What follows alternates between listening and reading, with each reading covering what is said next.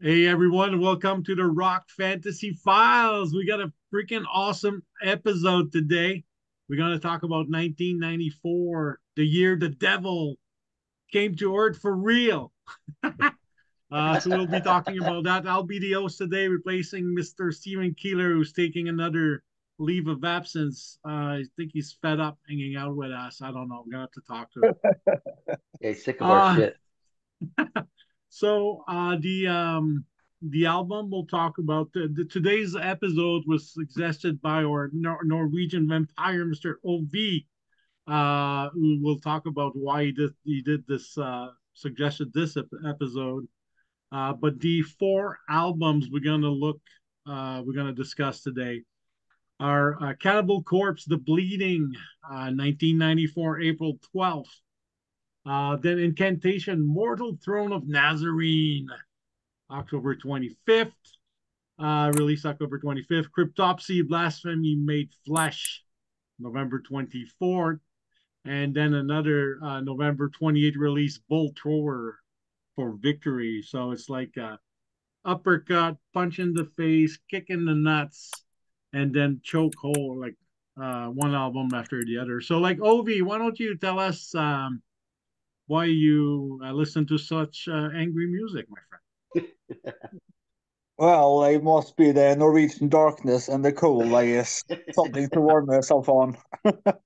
No, it's just when you're growing up and you're like getting angry and you get like frustrated with society and whatnot, then it's good to have something to get out your frustration on. And death metal, I feel, is built for us that way.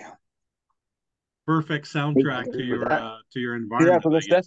death metal is so emotional. It's so much emotion in it. It's like you get so much fuel inside to just get it out when you listen to death metal. So for me, it's perfect. Possible. Also, Awesome. the albums I've chosen is my favorite albums of each band. So I put myself kind of in the corner here, but I gotta see if I can fight myself way out.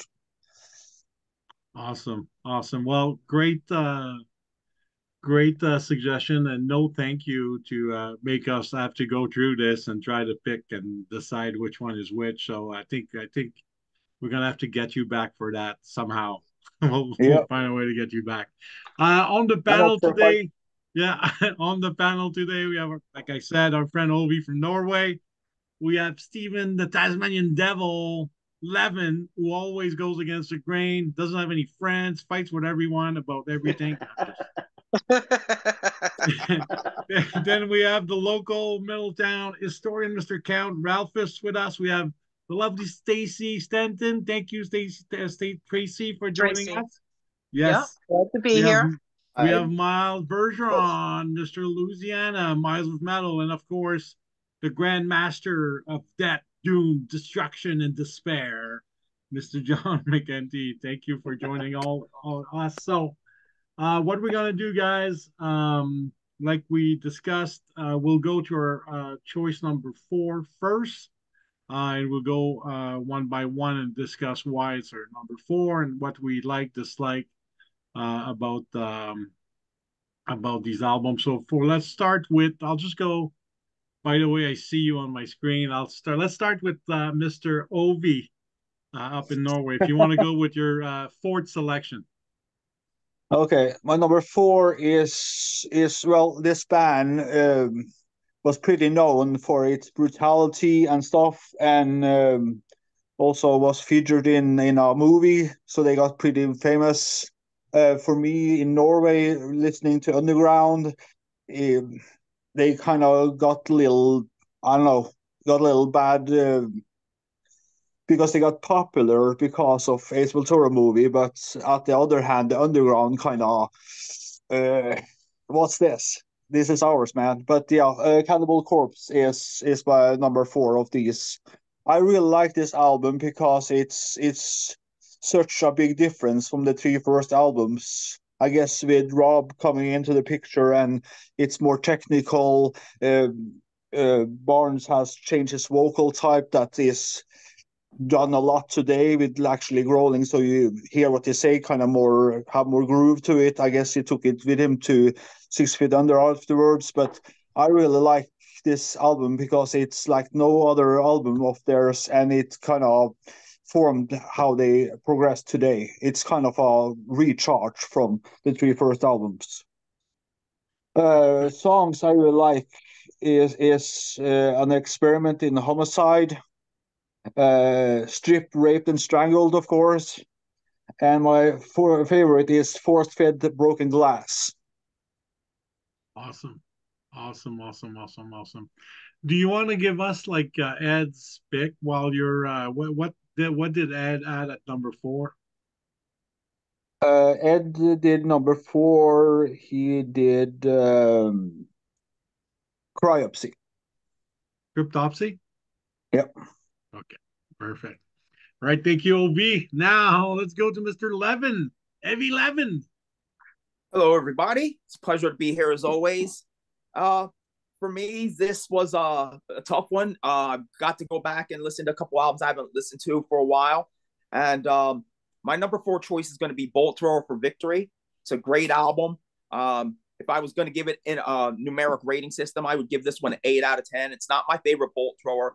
That honor goes to Realm of Chaos. Bolt Thrower was just an amazing band. They had such great imagery. They had all the War Master 40K. I'm sorry, was that the name of it? War Master? Warhammer. Warhammer, yes. I got a little tongue-tied there. 40K, the art, especially with like the albums back in the day, the art was just amazing. It went all around the cover and everything on the inside and the booklet. It's just so cool. And the artwork always matched the music, which is just so heavy. It has a very, I would say, like almost that Swedish, that Stockholm sound, that famous sound that's just so huge. And I mean, it really does. It sounds like war. And I mean, every song on this album is great. I really don't have anything bad to say about this album. It's just not my favorite out of the 4. I would say that the one thing that I don't like about it is it's really consistently mid-tempo. It doesn't really step out of the box with like blast parts or anything like that. So it kind of goes at one pace, but I think that just lends to the heaviness. And when you see bands like this live, I mean, that's really what you want, because when it gets too techy, it's very hard to really keep track of and bang your head. So really great headbanging album, super solid. Favorite songs are Lest We Forget, Graven Image, and I love the song Remembrance. Very nice. Very nice. All right. So Bolt Thrower, number 4 for you. Yes. Awesome. Thank you so much. All right. Let's go with Count Ralphus, your number 4 pick. All right. So I got this demo in like 93, the Cryptopsy demo, and then picked this up in 94. Love this album.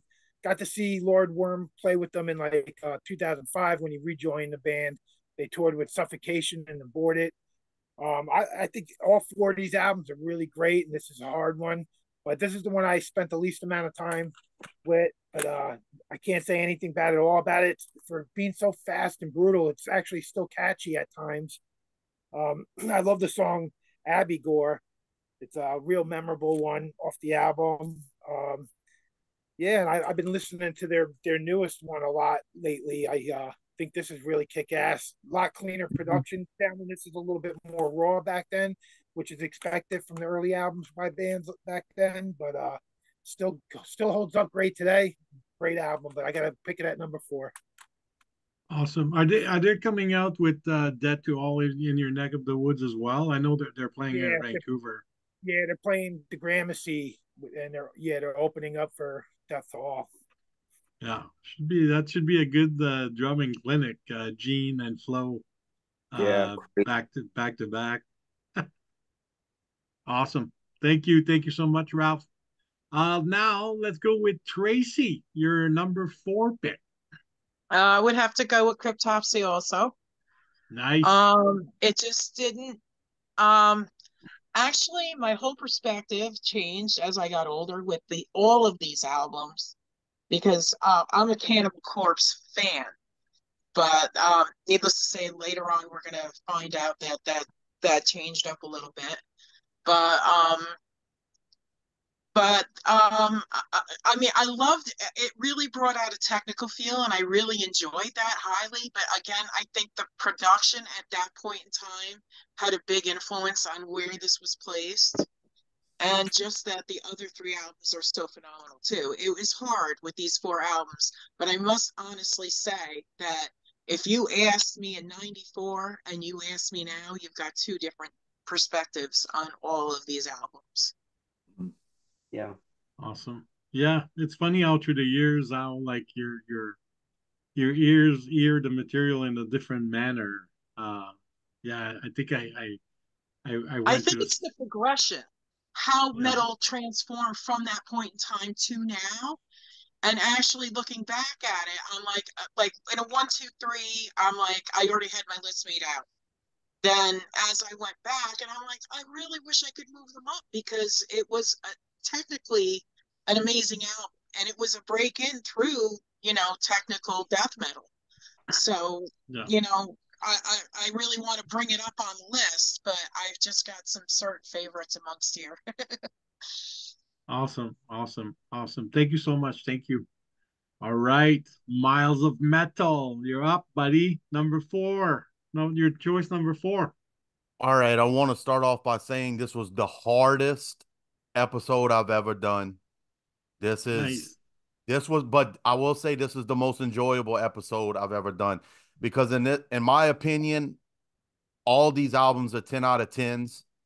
They're all great. And if you ask me tomorrow, like I have my ranking that I took forever to do to get these albums the way I wanted it. But if you ask me tomorrow, it's probably going to change anyway. But Yeah. so with all that out the way, coming in at number 4, I hate to do this because it is my favorite Cannibal Corpse record. I love this record. Thank you. This has always been my favorite Cannibal Corpse record. I think that John's best friend Chris Barnes sounds great on this record. I think this is in my personal in my personal opinion, this is yeah. his best vocal performance ever. Definitely. And I mean, honestly, this is, to me personally, this is Cannibal Corpse greatest hits. You got Stripped, Raped, and Strangled. That is a great song. That opening riff, if you can't get down to that opening riff, you don't like death metal. You got Pickaxe Murders, Pulverize. You got the title track. She Was Asking for It. But probably my favorite song off this is Forced Fed Broken Glass. 10 out of 10 record. I love this record. I hate to put it at 4, but today as it stands, that's where I'm putting it at. You can blame Ovi. It's all Ovi's fault. Oh, I blame Opie 100% for this torture that I had. I will put up more interesting battles because I really go into it and make it like most difficult as I can, just for the heck of it. It's like Mr. Keeler making me listen to Queensryche The Warning. I needed some Tums and Pepto for that one. We went through I still it. have a bad taste on my mouth from that. Hey, we have to all take hold of the flame, right? Yep. Oh, no, we don't. All right, John, do you want to play with us? You want to rank the 4 album as well?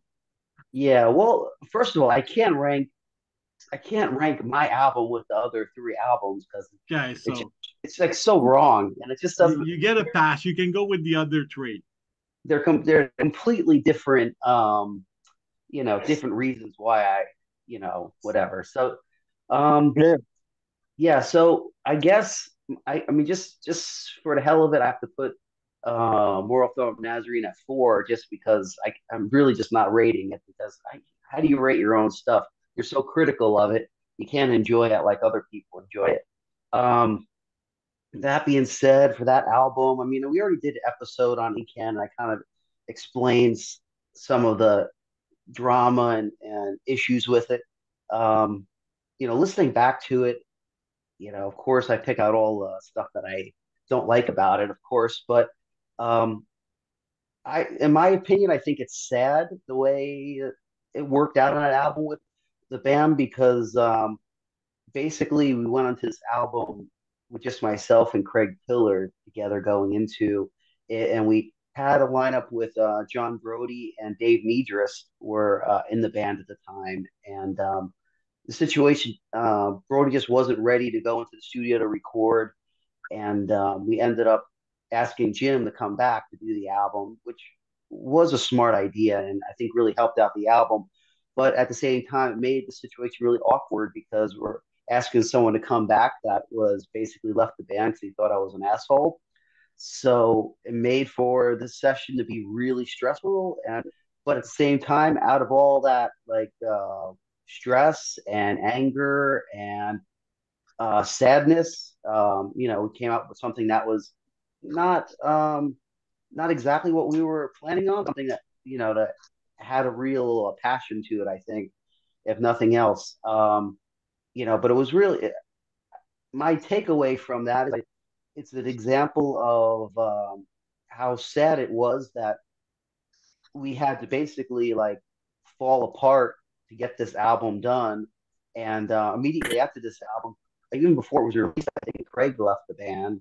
So it was just a total, a total downer for me because when we did our first demo, Over to Agatha, I thought it was going to be the four of us for the rest of our lives, and we're going to keep kicking ass and doing albums. And then, unfortunately, doesn't work out that way. Yeah. Other guys should probably take responsibility for kind of fucking up a good thing, we'll say. The album ended up coming out good, and at the time, it was not. Looking back, I have to be proud of it because of all the influence it had on people and the fact that maybe about 15, 20 years ago, people started opinions on how much they liked it. At the time, I think everyone just thought we were just on crack or whatever because they couldn't understand what the hell was going on with this album. I don't like to use the word that was ahead of it. It kind of was because we fit in with the music scene now with that album more than we do at that time. What is this album like? Because it was just so different than even the 3 year. It's almost like the standout album as far as different goes. Maybe not better, but definitely. That's all I can say. I don't know if I can say more, but I don't want to just babble on about how terrible the recording was. I want to be dead. Yeah, because your like compilation that came out has a track from the original recording on it. Well, no, that was actually his own recording. May Say the Holy Figure track was that was actually the test run that we wanted to go to the studio to record the album, and the version that was on, I think it was Corporate Death that was on, or it was some Relapse comp it was on, and we were pretty happy with how that song came out. But once we got to the studio to record the album, it seemed like the whole thing changed. The engineer wanted to make us into Fear Factory or something like that, and he also was playing on the fact that there was so much turmoil in the band that he was kind of playing us against each other in the studio. So I have really bad experiences of recording that album. It was really, really, really, really annoying. I felt like I just, even though I wrote a large amount of music on there, I kind of felt like I lost some of my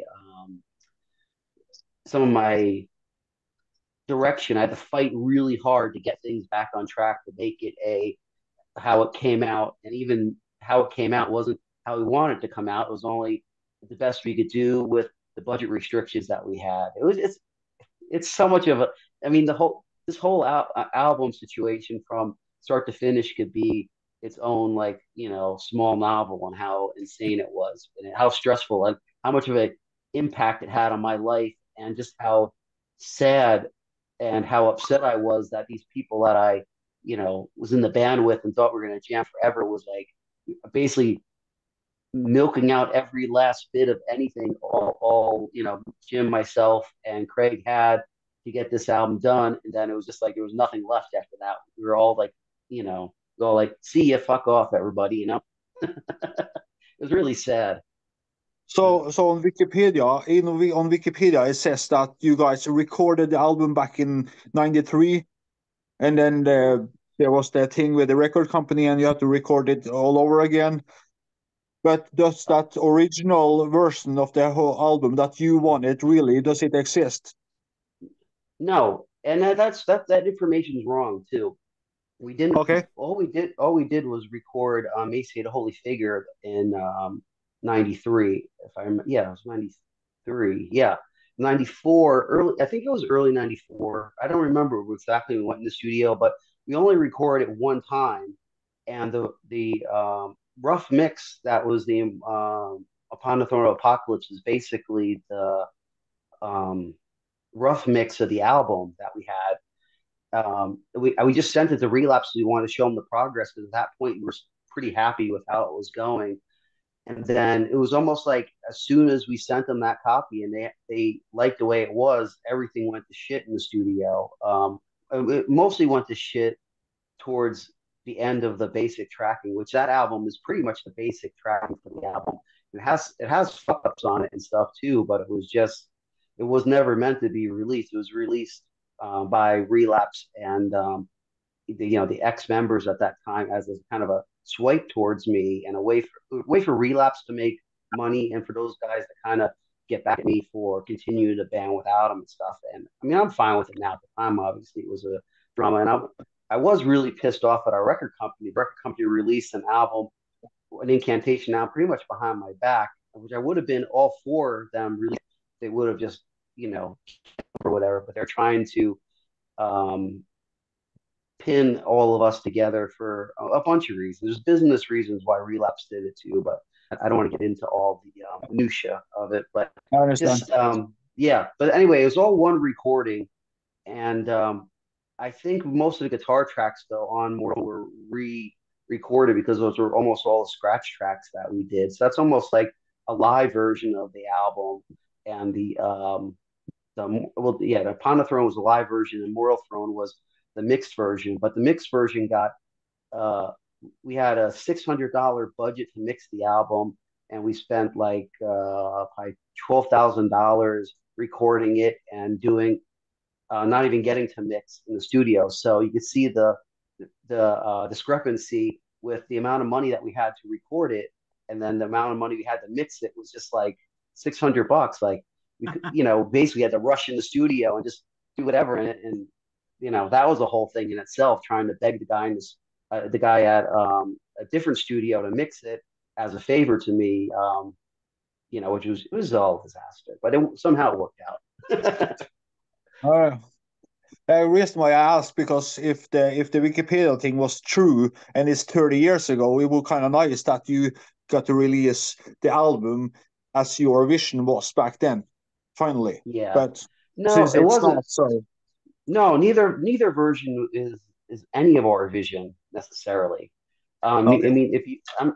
I mean, I think if you asked any of the people involved in the album, they're all going to say that we weren't happy with the way it turned out. And there was a time when we were going to try to remix it and get together with the guys and stuff after we kind of made up and whatnot, but it never came to fruition. And at this point, it's like there's two versions of the album out. What do we want to mix another one the way we like it now? It's like we don't need three versions of the album. It's what it is, and we accept it for what it is. And I do like.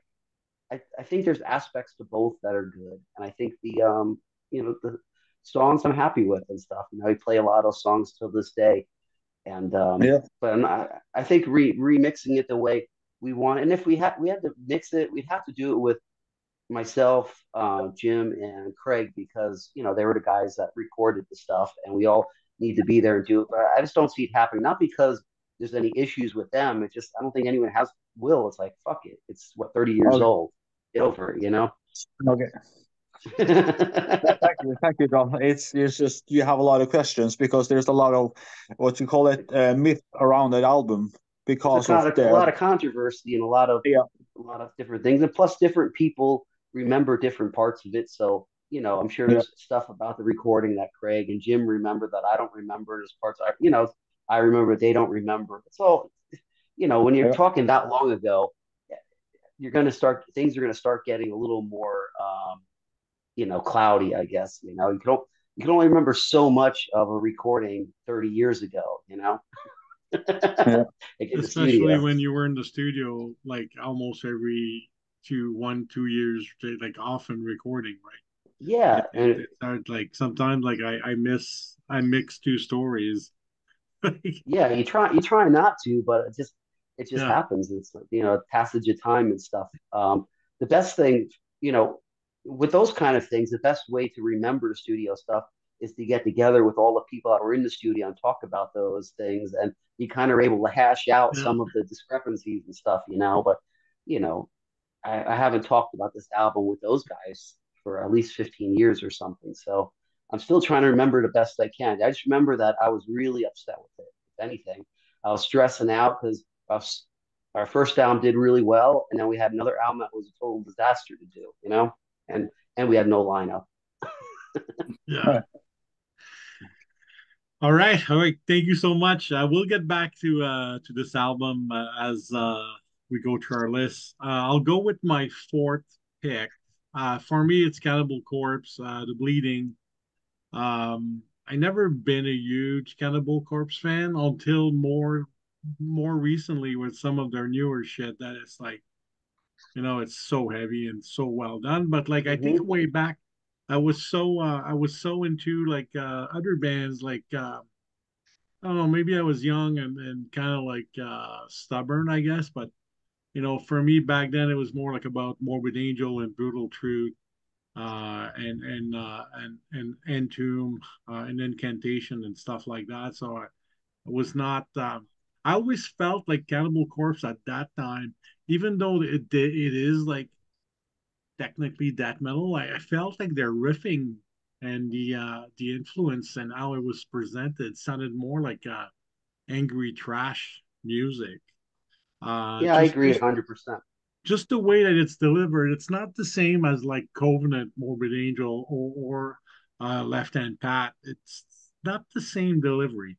The messaging is just as fuck. Like I mean, if you if you it's definitely like that metal message, but I find like the riffing to me sounded more like some of these like late '80s trash band that were, Exorder.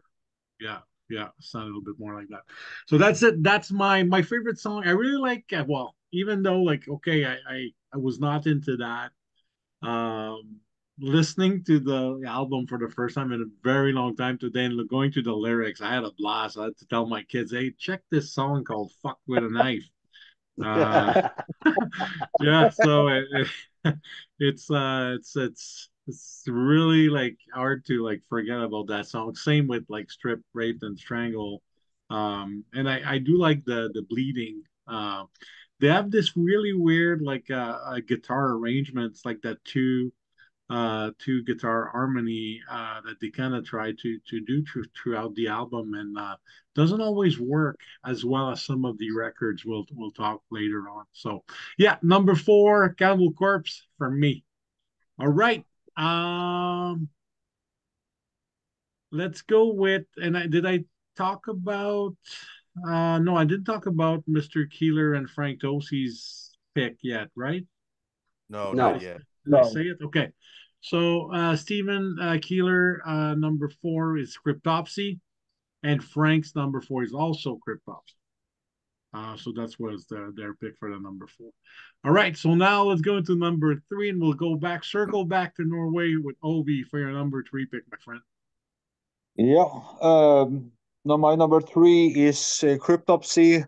Cryptopsy didn't have. I talked to my mentor that taught me all about metal and stuff, and Cryptopsy didn't really have any distribution. Well, they had distribution if you really dug in deep and like stuff, but like they didn't become like a name before the next album. And even after that, when they was released as a double package, so because he said to me he would definitely sell me this album at his store if he had it in store because it's a brutal piece of art. So for me, this is the album I got latest into, like the one I discovered last of all these. But the reason also I picked all these albums is because they are so different. It's like That's what I like about this. It's like death metal. All death metal, it sounds all the same. Like my ass. It's so many different layers. But this album is so brutal, and it's like so chaotic, and it's like you gotta listen to it like more times to absorb everything that goes on the album. For me, my favorite songs is like Mutant Christ, Open Face Surgery, and Pathological Frolic. I think is my favorite. The last track. Yeah, crazy lyrics by. I told you guys like last time we talked, like Lord Worm is a university professor, Yeah. which is scary in itself in so many ways. But like he's very poetic in how he describes like things that are completely absurd and like very dark. So it's definitely like just reading the lyrics is a trip in itself, even Well, without the it's the music. same thing with Carcass with Ken Owen. He's Yeah, like working at the mortuary. He is the one that came up all with yeah. like the third album. Necrotism is like 7 ways of disposing of a body. It's like that's the whole album principle of the whole album is to get dispose of bodies. Carcass improve our medical terminology, all of us, Yeah, by definitely, like definitely. like awesome. First song I ever heard of them was Embryonic Necropsy and Devourment. I was like, hee haw, let's uh, go.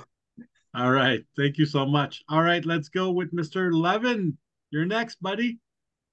Okay, so for me, my number 3 pick is Cannibal Corpse Bleeding. It's not my favorite Cannibal Corpse album. I actually like George much better as a vocalist than Chris.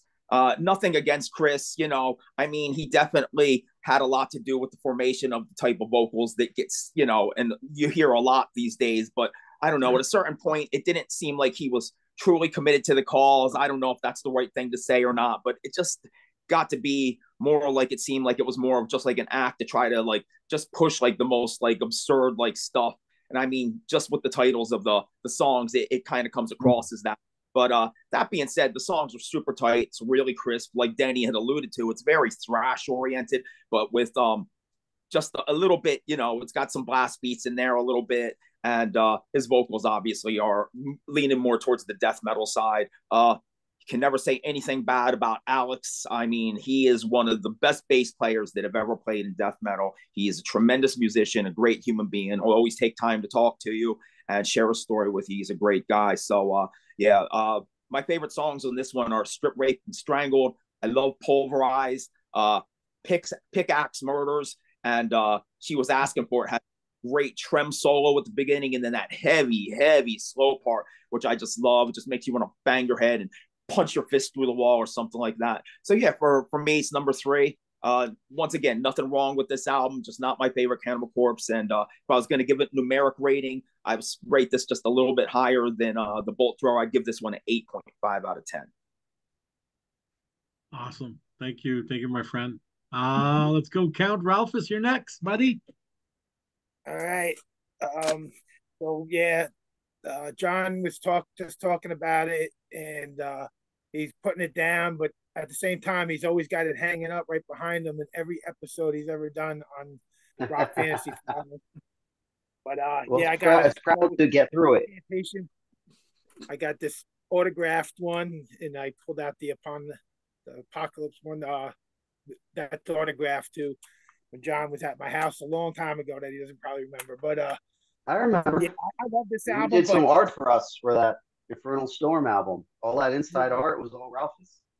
Yep, and you Jens Really? it to Nice. house, and I think these guys went to Rock Fantasy that day too. But yes, yeah, I love this album. But after I'm with Golgotha, it was like a step down for me, and I think the production, like you were saying, is the main thing. Like I love the vocals, and he's got such a unique vocal style, Craig Pillard.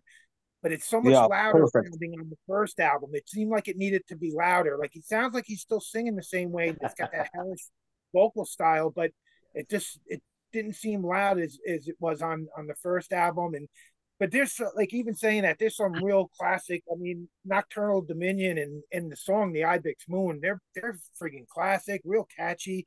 So the songs are there. It's just the little bit on the production could have been better, and there was really nobody like these guys at the time, and it's a great album, but I'm gonna have to put it at number 3. Yeah, right, real cool. quickly talking about those Craig's and, vocals. and I also got the vintage long The old, sleeve. yes, awesome. Nice. Kind of like the black winds of death. Yes.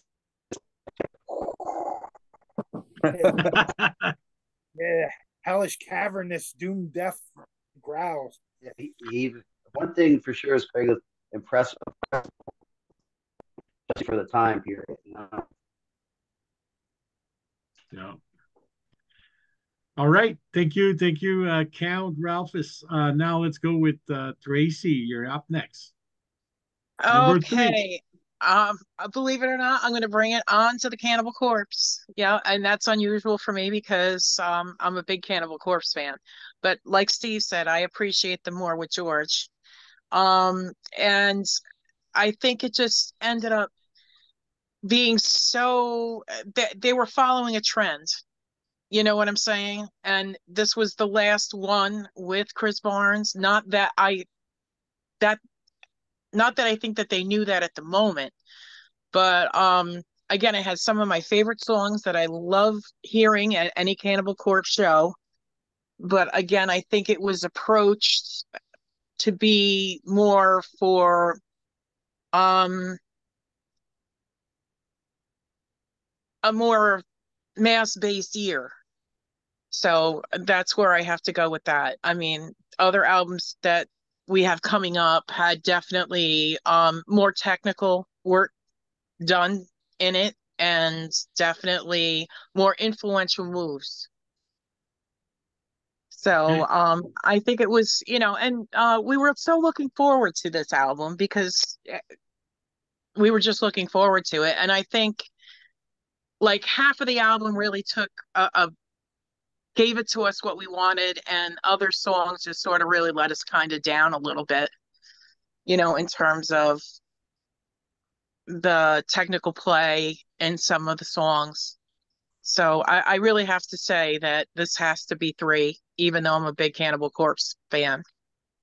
I think even back then we were like disappointed with the title. Like the bleeding was too not enough Cannibal Corpse. Like yeah, didn't give it enough grit. Yes, we needed to usually it's reach like for the next level, and they weren't reaching. They sort of gave us what we wanted in certain aspects. In other aspects, I think we were ready to see the next move in Cannibal Corpse. We definitely were. Also, the artwork, I don't understand, because the artwork in itself, when it's full, it's awesome as fuck, but they just zoomed into flesh. Uh-huh. Yep. Yeah. Well, I think they did that probably because of all the crap they got for Tomb and the Mutilated getting like banned and Butchered at Birth. Stuff. Yes, yeah, we were Butchered at Birth was the one. Yeah, that was right. Butchered at Birth was. So I think they're trying to play it safe just to make sure that the record gets in the stores in Germany or something. Maybe they should just did like a German version of it, with like I don't know, a pink heart on it or something. There you go. That's a cool artwork right there. Yes, much better. The vintage 1994 tour shirt. Oh, nice. Nice. Yeah, killer. All right, let's go to Miles of Metal. Miles, buddy. Number 3. He's on mute. Oh, he's on mute. Miles, you're on mute. My bad, I'm sorry. So for number 3, I'm going with Incantation, Moral Throne of Nazarene. Got it right here. I'm not gonna lie, the first time I heard this record, and after hearing the first record from Incantation I heard was Onward to Golgotha, and then going into this one, I really didn't like it, to be honest with you. But the more time I spent with it, I really did get into the songs more. But I agree with Ralph. The vocals for me are kind of buried in the mix a little bit. I wish they were a little bit more in front, so I can get kind of like that Onward to Golgotha feel. But the songs are there. Like, I couldn't agree with Ralph more with what he said. The songs are there. Like the Ibex Moon to me is one of the staple death metal songs, in my opinion. Like, if you do not know that song, you do not like death metal. Like, that's just my personal opinion. Every playlist I ever done with death metal, the Ibex Moon is on it. And, Nocturnal Dominion is great. Demonic Incarnate, that ending slow part really got to me when, getting into this album. That slow part at the end really got into me. I also pulled out Upon the Throne Apocalypse right here. Um, I like both versions. I think I like Upon the Throne of Nazarene a little bit more, but there's things I like about both. So, I like this album enough to where I get it both times. That's just how it is. But I really do like this record. I'd give it a 10 out of 10 in my personal opinion. And but just for today in this ranking, that's what I'm going with at number 3. One comment though on that is, I don't know if you guys ever heard it, and I haven't checked on YouTube for a while, but someone put both of those albums versions and like overlaid them on top of each other and made a version with, because it's the same drum tracks and stuff. Yeah. So somewhere on YouTube you could do a search, and I don't know what it's called. It was probably, I heard about this over 10 years ago or something. But yeah, there's a version of it with like both mixes mixed together. I can't even remember what it sounds like, because I don't really get off on listening to my own stuff, so I wasn't like I was excited about it. I just heard about it. Immortal Throne of Sounds like it could be Apocalypse. sick. I gotta check that out. I gotta look for that. That sounds like I just got one question for John. I know that, the stories between the two, but what was the original track listing? No, it's Immortal Throne is the original track listing. I got you. Because Because the backwards track listing was not, I was not part of that negotiation when it was done. That was between Relapse and Craig and Jim, I think, that came up with the idea of doing it backwards. But they fucked up. They fucked up Iconoclasm of Catholicism and Emaciated Holy Figure on the Upon the Throne are actually backwards. I think the titles are backwards. I can't remember. But something I know it's just fucked up, because sometimes if I check it on like Spotify or something like that, the wrong song comes up because it's like backwards. But the reason why I asked is because I feel like the track listing works great on both albums. Like, no matter whether it's reverse or backwards, it like fits in perfectly no matter which way it is. That's why I was asking.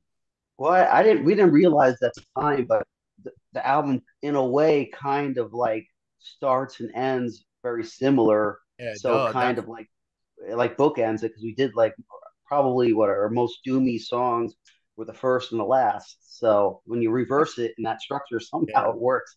I was not planning at all. Yeah, it worked real good. Real nice. Thank you so much, Miles. John, pick number 3. Okay, my number 3 is Cryptopsy, Blasphemy Made Flesh. In general, I'm just not a huge Cryptopsy fan. I have nothing really against them, but to me they bounce all over the place too much throughout the years, and it loses my interest. But I am a big fan of Lord Worm. I think his material Cryptopsy is superior to the other stuff, but it's just in more my wheel well, because they've had vocalists that I think sounded more hardcore almost at times. Was like something Beg album or whatever, and then they have a way wider variety of acceptable stuff to do with their band than I do, or my opinion or whatever. But I think it's a good album. Cryptopsy just isn't one of my overall favorite bands, but I have a lot of respect for them, and their talent is unquestionably some of the most talented musicians in death metal, especially at the time. It was super impressive to watch them play. But for me, if somebody's super talented, it only holds my attention for a little while if I'm not really that much into the music. And it's okay album, whatever. I mean, I don't really have any favorite or not favorite tracks on it, because honestly, I don't know the album quite well enough. I actually probably listen to it more just because I'm friends with Lord Worm and checked out the album back in the day, but I was just into more underground, obscure, crustier stuff at that time. When it came out, I didn't want to hear the clean technical stuff. For me, especially back then, it was like the more dirt, the better. Very nice, very nice, very nice, very nice. Pick from Stephen Keeler at number 3 was Bull Thrower, and for Frank Tossi was also Bull Thrower, and it's also my pick number 3. I think Ed Parsley's number 3 is Cannibal Corpse. Oh, perfect. Thank you. All right. Yeah. So like I think Voltrower, they have other albums I like better. I always like their sound. Like they have, like you said before, like that like Swedish kind of death metal sound into their sound, and it's but this one for me was I do believe, like, if you listen to like For Victory, I think it did influence a lot of newer acts. Like there's a lot of bands right now that sounds a lot like that vibe they're trying to do with the dual guitars and all that. Like, even the song For Victory, for me, always kind of reminded me, similar vibe to Venom, Seven Gates of Hell, or that type of like adventurous, slower, kind of grinding death metal. But yeah, like throughout the years, I think Bull Thrower is a band that somewhat lost my interest, but that when they came out, I know we used to listen to them quite a bit. But this album for me is at number 3. All right. Okay, we're ready to go to round number 2, and we'll start again with Ovi. Yes. So my number 2 is Incantation. This album was my introduction to proper death metal. I had listened to like Obituary and stuff, and I came to my friend that was older than me, and it's like, "Have you heard this band Obituary?" It's like, of course he had. It's like, it's the most brutal thing ever. Yeah, right. And they put on Incantation, Mortal Throne of Nazarene, and I was like, my nuts dropped. I'm like, what in the Sam Hill is this? Let's go. Then I it bought the worked. album. I bought the album on a split second, and it's like, it's my introduction to proper death metal. So for me, it's my Ride Lightning. It's like it opened a whole new world for me. So it was the first album I heard. I didn't hear Golgotha first, so I have a emotional attachment to Nazarene. That's why it's my favorite album of yours, because it's my first introduction to you guys, and it's also my first introduction to proper death metal, as my mentor said. Awesome. My favorite songs is Essence Ablaze and Ibex Moon, of course, and Nocturnal Dominion. Nocturnal Dominion is my favorite track ever of Incantation. It's the shit. Yeah. I like awesome. it.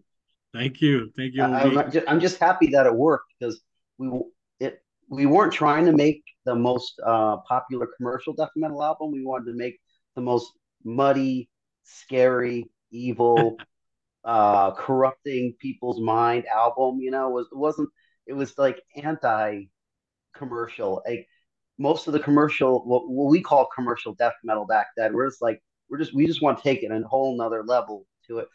As far as the roughness, bring that old school kind of crusty punk, but also heavy as fuck, and just evil and whatever. Just a total like fuck you kind of album. So Talk a little about the Damn good artwork. job.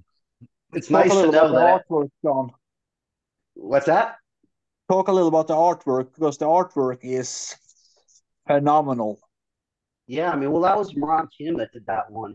The same one that did a couple of our other albums, and she was great. I mean, it was just, I think it just fit the whole vibe. It was really important for us to have abstract artwork on the album, because we did want to like identify different than the other album, other bands that were coming out that were playing metal and stuff.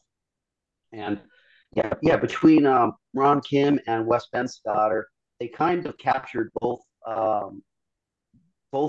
vibes great. Like the abstract artwork of Ron Kim was great, and then the more I don't know what you want to call it, more it's not really line art, but just the art of Wes Benscotter really helped bring out some of the dark, evil vibes of it.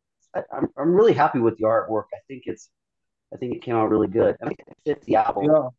For how much I bitch about it or whatever, when I hear it and I hear how money and raw it is, I'm happy with it because that was my interpretation of what death metal was supposed to be, and I think it had the elements of grind, it had the elements of, kind of art, black metal or death metal influences, and also a lot of our own personality to it, and a lot of doom to it too, a lot of influenced by, of course, Black Sabbath, but also like Candlemass and early Paradise Lost, like demo era Paradise Lost and stuff was a big influence on that album too.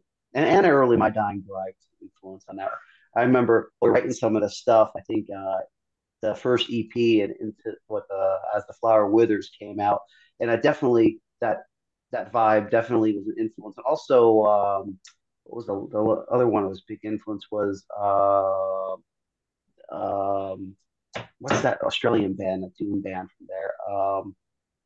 A Disembowelment. When I heard the first Disembowelment album and how brutal, and I think it was the EP. I don't even think the album was out yet. We had advance of that album, and that definitely influenced us too, because that had a lot of really abstract, heavy as fuck parts on it, and we were just like, yes, that's what Craig and I were in that mode. We're just like, we're not worried about making the best album. We just want to make the heaviest album that ever existed, at least that we could do, Yeah, because the special thing about Throne of Nazarene too is like it isn't necessarily like you say so fast. Like death metal can be really fast, be brutal, but it's so heavy, it's so massive, it just pounds you like right in the face because of the enormous magnitude of the different tempos in the album.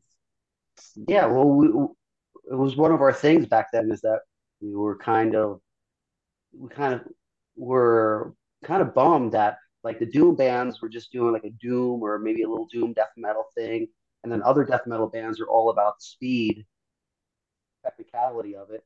And we're just like, there shouldn't be no rules at all. It's like as long as it sounds heavy and makes you feel like hell's opening up and that you're getting devoured by this dark feeling. That's what's important.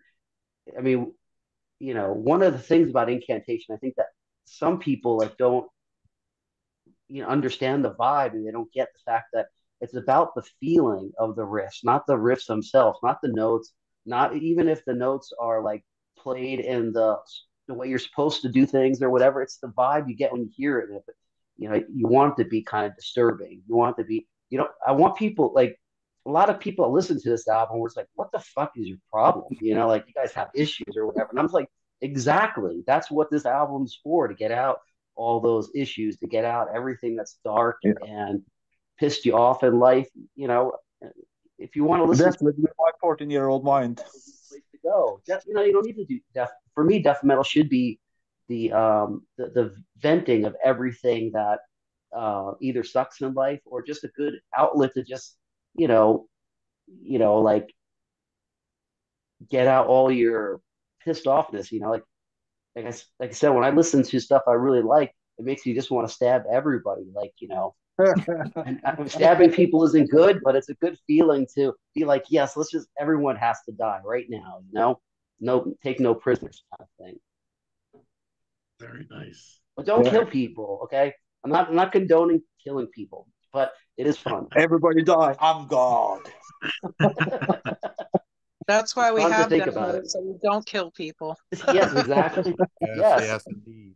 But it is funny because people like have brought up to me when they hear Demonic Incarnate and it goes into like the there, they get that feeling of like falling into the depths of hell kind of thing. And that's a great to be able to conjure that with the other guys in the band and get that on recording.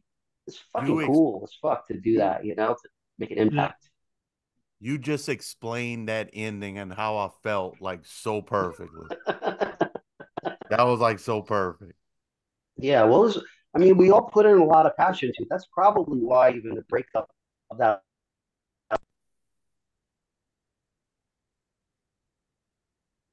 Oh, we're losing your audio, bud.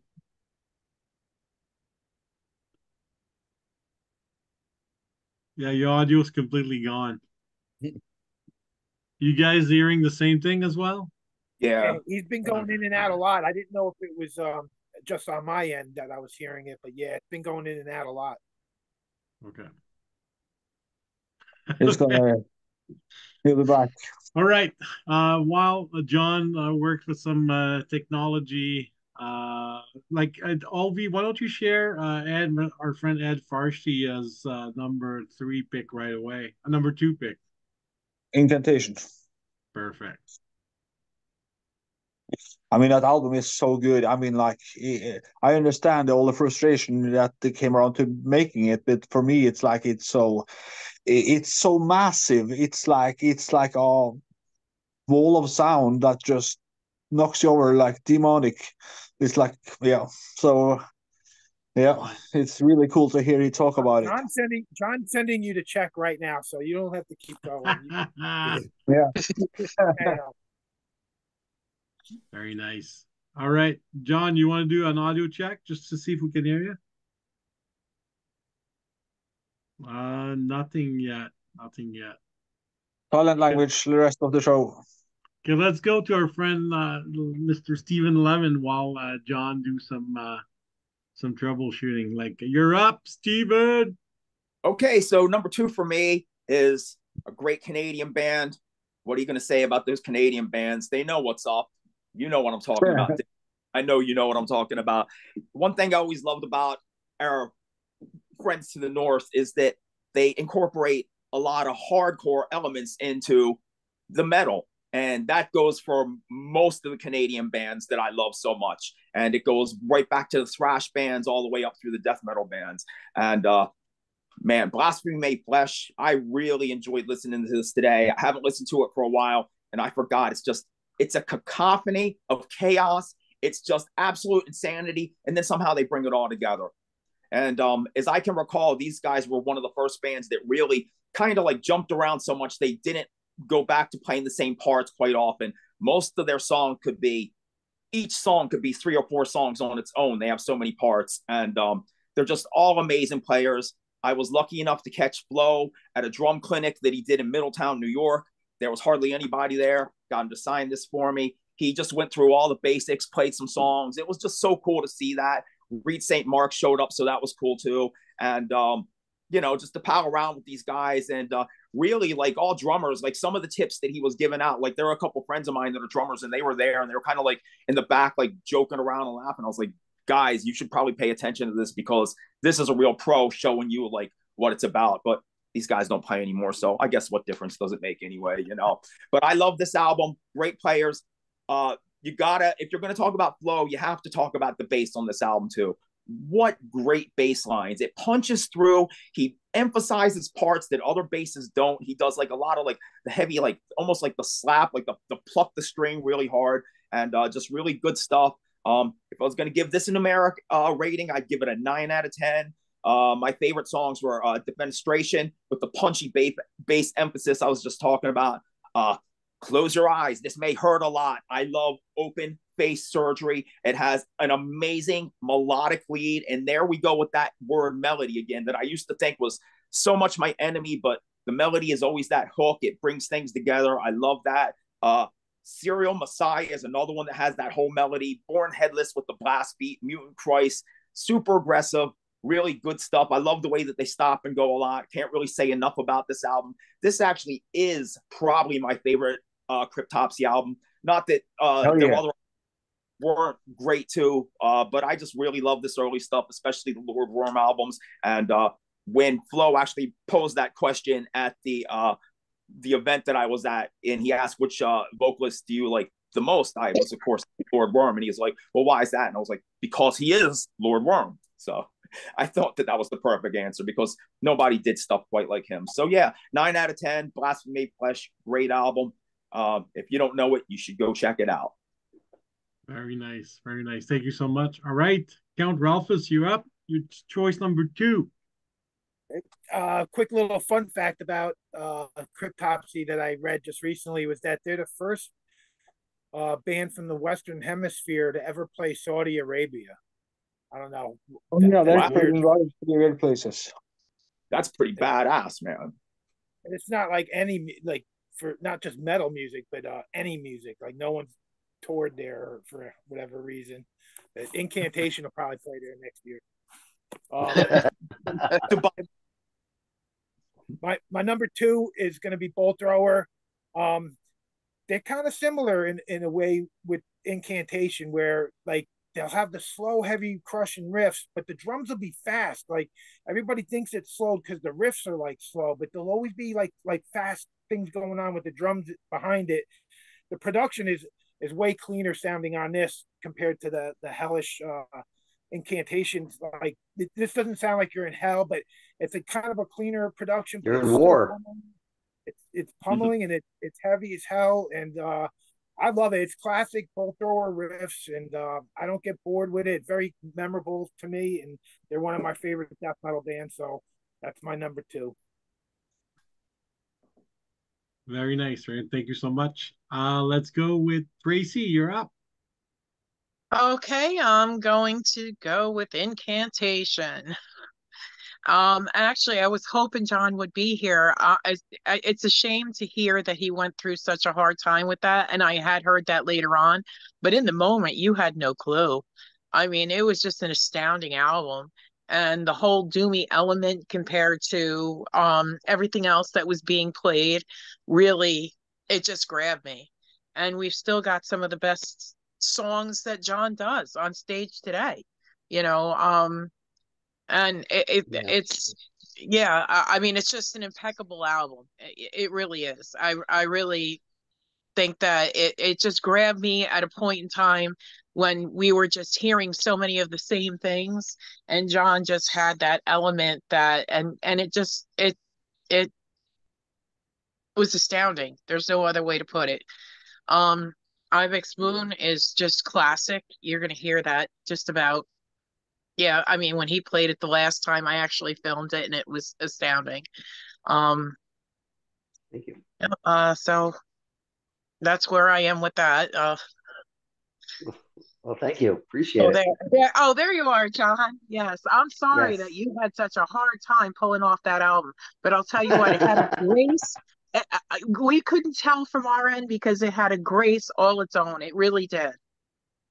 Well, I think part of it is because it's music's so dark and heavy and pissed off that having those extra feelings of having to be such a struggle to go through maybe benefited to make it even more pissed off and dramatic or whatever you want to say. So I think it did, and it was. It ends up being you could hear it from the gut. You know what I mean? You really could. It was, it was just, yeah, it's nothing like anybody else was doing at the time. Definitely, with the doomy element and yeah.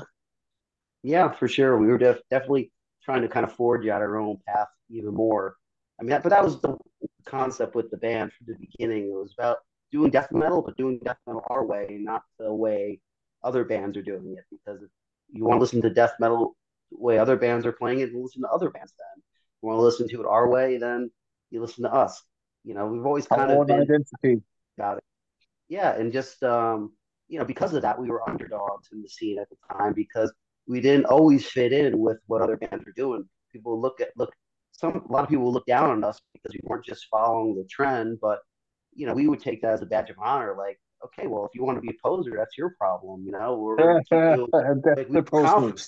confident where we were at. We were confident, we were cocky about it. Because we knew we were being ourselves. We weren't being cocky because we were the best players. We were cocky because we stood 100% behind the actual music part of it. Yeah, production wise, the studio stuff was a little, had some problems, but as far as the songs and stuff, all those songs mean a lot to all of us that were involved in writing it, and means I think a lot to even the members now in the band that haven't played on that stuff. There's a something special there, because it was honest. If it wasn't honest, it wouldn't be looked at so long, still as a important album in death metal, which is Yes, and something it we weren't paved the striving path, for. paved its own path. So yeah, for other bands to go in and bring in that element. Yeah, it's nice to know that like so many bands now are use that as their template for what they're doing now, which is like super high honor. I mean, holy crap, do you ever think as a musician that you're going to be that influential that bands are going to base their whole sound on one of your albums? I mean, it's crazy to think about. It's hard to even believe that it's an album that I had something to do with, that means that even though it's a small scene compared to other things, it still made an impact in its own way, which is nice. Very good. Very good. Thank you so much, Tracy. All right, Miles, you're up, buddy. Yeah, so for number 2, I'm going with the almighty Bolt Thrower. For Victory is one of my favorite Bolt Thrower records. My opinion, this is one of the most punishing Bolt Thrower records. In my opinion, I like how everybody was talking about war, because in my opinion, if there's a war going on, the side that's got the tank with the big speakers blasting Bolt Thrower for Victory on it is going to win the war. In my personal, that's who's Yes. going to win. But no, Bolt Thrower has always been one of my favorite bands. This is not my favorite Bolt Thrower record. My favorite is War Master. But this I struggle with where to put this one, because it could be my second favorite, but I also do like Realms of Chaos like way too much. But Yeah. yeah, one of the most punishing records I've ever heard. The title track for this for this record is fucking amazing. It's one of the best death metal songs I ever heard. Um, Two other songs I really like, Remembrance and Least We Forget. And I'm saying one more, Graven Image is a really good song as well. This album is one of the most punishing records ever, and I love it. 10 out of 10. Very nice. Very nice. Thank you so much, Miles. All right, John, your pick number 2. Okay.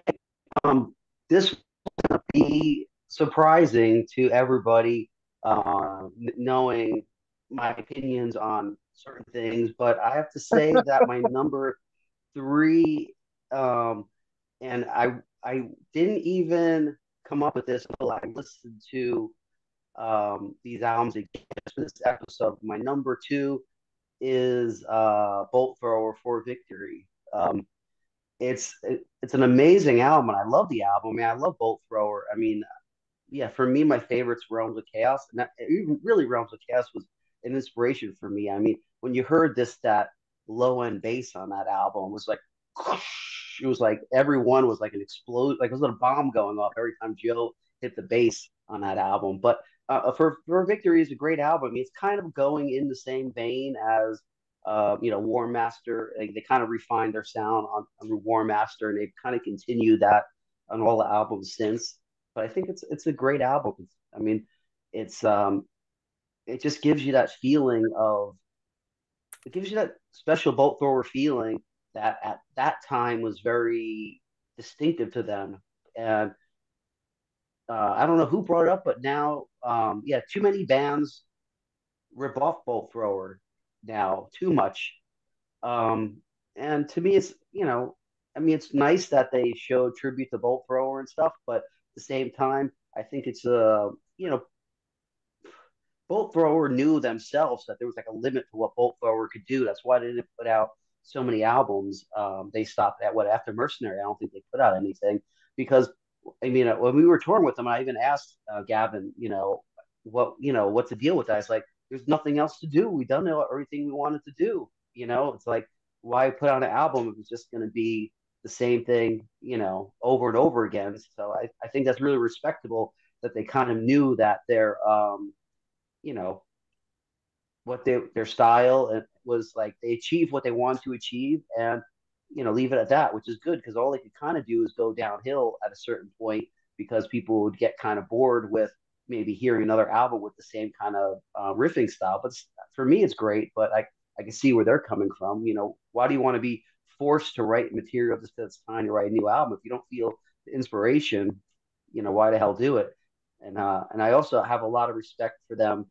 After the passing of their drummer, to quit doing the band out of honor to him, which also shows the fact that they really do. You know, they have a way where they are really stick to their guns and are really respectful about stuff. I mean, the dates that we did with Bolt Thrower, it was really cool to be around a band that just is very honest to their beliefs and stuff. They weren't they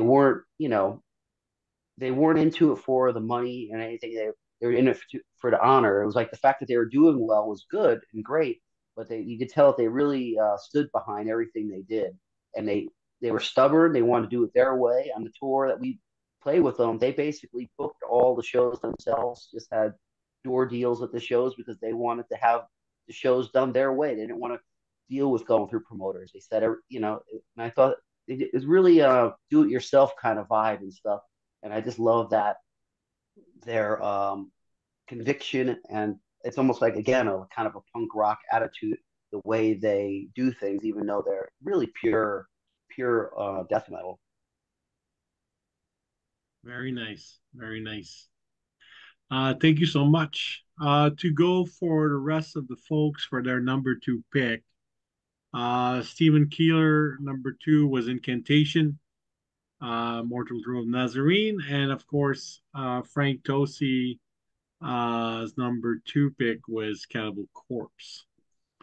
As for myself, I think I went with Cryptopsy. I mean, these guys used to come to aggression shows. They were little kids, like 14, 15, 16-year-old, like breaking shit and like uh so they were definitely like a little bit more rowdier when they were younger than after now. Like you meet them, they're very kind of very calm guy, but they were not like that when they were teenagers, let me tell you. Um Cryptopsy, my favorite memory of them is always like they were definitely the second wave of like Quebec metal with Cataclysm, after like Aggression, Voivod, and Damnation and Oblivion started the first wave. These guys were the second wave, and Jesus, did they ever? It was so heavy. It's almost like for us was like kind of like just like pushing the material even further than what we started. So we were automatically into them. These guys, Cryptopsy, every time they come to Vancouver, well, way back, they used to come and stay at my house, and I'll always have this like amazing imagery of Lord Worm sleeping in my daughter's Dora the Explorer bed, which could not have been scarier. Uh, yeah. So it's just hanging out with that dude. And picking his brain. The guy was completely insane. He would give you answers to questions you didn't ask. Uh, yeah, but he was so very mild mannered, super nice guy. He used to come to my house, do his laundry, and we just had like he would not drink or do anything, but he would hang out and we would talk about like very like he would ask like question like have you ever been like followed in the woods by a tree? And I was like, no, no. Like, did it ever happen to you? He goes, oh yeah, all the time. So yeah, that's the type of guy he was. But yeah, Cryptopsy, uh, I like that it sounds like it's complete chaos and that they don't know what they're doing, but they actually know what they're doing. Yeah, they're talented as Bass fuck. bass player's name is Eric Langlois. Uh, Funny enough, he had the exact same name as our Aggression's first singer, Butcher. And for years, people thought it was the same guy, but very talented dudes, but not at all the same guy. But yeah, and I was really a big fan of John Levasseur songwriting and Alex Auburn as well when they were Cryptopsy. After that, similar to John, like it's almost Cryptopsy is like six different bands because every time you have a new lineup, it kind of changed the sound, kind of like changed with whoever's in the band. But I like the golden era, I guess, the Cryptopsy the most, and like Blasphemy Made Flesh is definitely one of them. Favorite song, Mutant Christ. I also like Abigor and Open Face Surgery.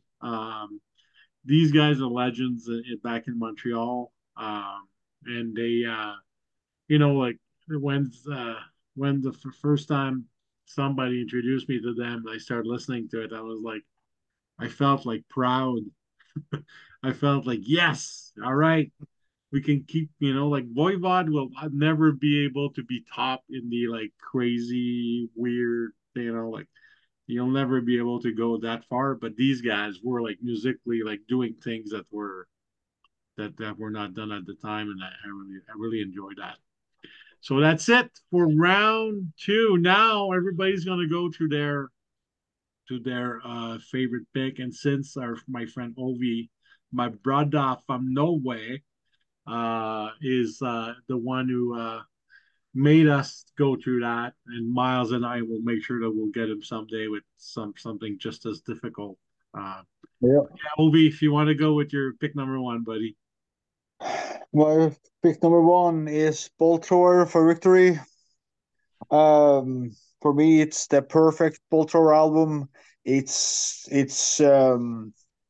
if you would ask me like 30 years ago, it would probably be in War Master. But over the years, as I've gotten older, I have noticed that the album I reach for is for Victory more, because for me, for Victory, it's a much more mature album of Bolt Thrower. It's like it's more well rounded. It's like you have some parts like Remembrance Start, and you got a really speedy start, like you got in battle. Or in Battle There Is No Law, like start like fast, and then you got like Realm of Chaos fast, and then you got the heaviness and bigness of War Master, and then you got the slow parts from Rick for the Fourth Crusade, and then you mold it all into For Victory. For Victory is also it's taken from Carl Willett's vocalist favorite poem uh, of Lawrence Beyond, Ode to Remembrance, which is a old like poem from the World War One, and you got like from different countries it's used. Like from Canada, it's used like with the different translation in French for Canada, but it's like quotation appears in Calgary Soldiers Memorial or the cenotaph of Grandview Park in Vancouver. It's like it's such a if you go into what Carl Willits like put into his lyrics in Bolt Thrower is probably one of the things what makes Bolt Thrower so good, because the lyrics are like you know the lyrics and you just gotta go with it, and you're in the battlefield and you just go with what he growls, and he is the perfect general that just pushes on. For me, my favorite songs of this album, though, is Tank Mac 1 and When Glory Beckons. And of course, my favorite track is from the poem. He uses this a line from this poem in almost each album he makes, and that's Lest We Forget. That's my favorite Bolt Thrower track of all time.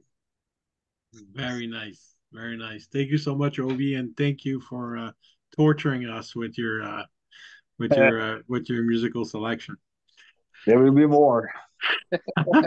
He's like, I got some more stuff for you guys. All right. Yeah. All right, Mr. Levin, you're up. So obviously, it only leaves one album left, and that would be Mortal Throne of Apocalypse, my number one pick. Maybe with what John was saying, with the stress that went into this recording, maybe that's what brings out what's so great about this album: the despair, the hopelessness, the atmosphere, which is a word that I use a lot, but I love the atmosphere of Incantation. The only other band that actually comes close to matching what Incantation does with atmosphere and death metal is Immolation. So we're pretty lucky that both bands are pretty much from this area, and so we're blessed for that. But man, I can't really say enough about this album. I do actually prefer the recording of Upon the Throne a little bit better. I mean, this album is ugly, it's dirty, it's scary, it does sound like hell. It's just got such an atmosphere to it. When you listen to it with headphones on at night, it's like, whoa, another realm. I just love that. My favorite songs on this album: Abolishment of Immaculate, Sermon. It's so great. Pillard's vocals are insane. I was so happy that we got to see Pillard sing a couple songs with Incantation last summer or the summer before. Geez, I guess it was the summer before, at one of Ed Varsity's events. That was the one that you played at, right, Denny? Yeah. Yeah, that was amazing to see Pillard pop up on the stage. And, he gets a bad rap for a lot of stuff, but, to see that happen was great. Other songs I love: Nocturnal Dominion, The Ibex Moon, obviously. But this album, the one thing on this album that's very special to me, it has my favorite Incantation song of all time, Demonic Incarnate. I wrote down the time, and I got it right in my notes here. So at 2:40, the atmosphere kicks in, the feedback starts. It's just like, dun, dun, dun, dun, dun. You got the atmosphere on the back, like the guitars getting feedback. It's so good. John, you're a genius, dude. You're a genius, bro. And you guys don't rush through the part. You take your time. We get almost a minute and a half of this just insane, slow, doomy atmosphere. I can't say enough about this album. I loved hearing all these stories about it. It's one of my favorite death metal albums of all time. I mean, I get what people were saying about the vocals being a little bit like loud for the mix, but it was scary. It was ugly. It wasn't like what anybody else was doing. And that's what makes this album so special. And it's not a popular opinion, but I do actually like this one even more than the first album. It's just the true classic. It's so good. I mean, I can't say enough. So I guess I'm done tooting your horn, John, but thank you so much for this album. So good, bro. And like I said, I love hearing the stories about it. And as I said before, just like the fact that you went through so much with this, maybe that helped with that whole feeling of despair that this album gives you. It's so doomy, and I just love everything about it. So yeah, number one, perfect, 10 out of 10, one of my favorite death metal albums of all time. Check it out if you don't know it, because you should. Yeah. Very nice. It's because they're falling into the abyss that the vocals are a little in a bit. Because they're falling into the abyss. Spiraling from the heavens right into the pits of hell, and you're stuck there and you're not fucking getting out. And that's where I want to be. Yeah. A memory that I have of when we were recording, when I was doing the guitar parts for Nocturnal Dominion, the middle part where it just like goes in the total doom with the feedback. It was something really cool because it was like kind of just like fucking around in the studio. Like I had the basic idea of what I wanted to do, but it just kind of like I just kind of like hung out the note and let it feed back, and we just said, just go. I'm just gonna go until it feels like it's time to fucking go. Like go 100% on just felt like some kind of 70s rocker or something going like. I'm just saying, it's like it's kind of cheesy, but it just when we did it, it's like, fuck, I was like, that's fucking sick.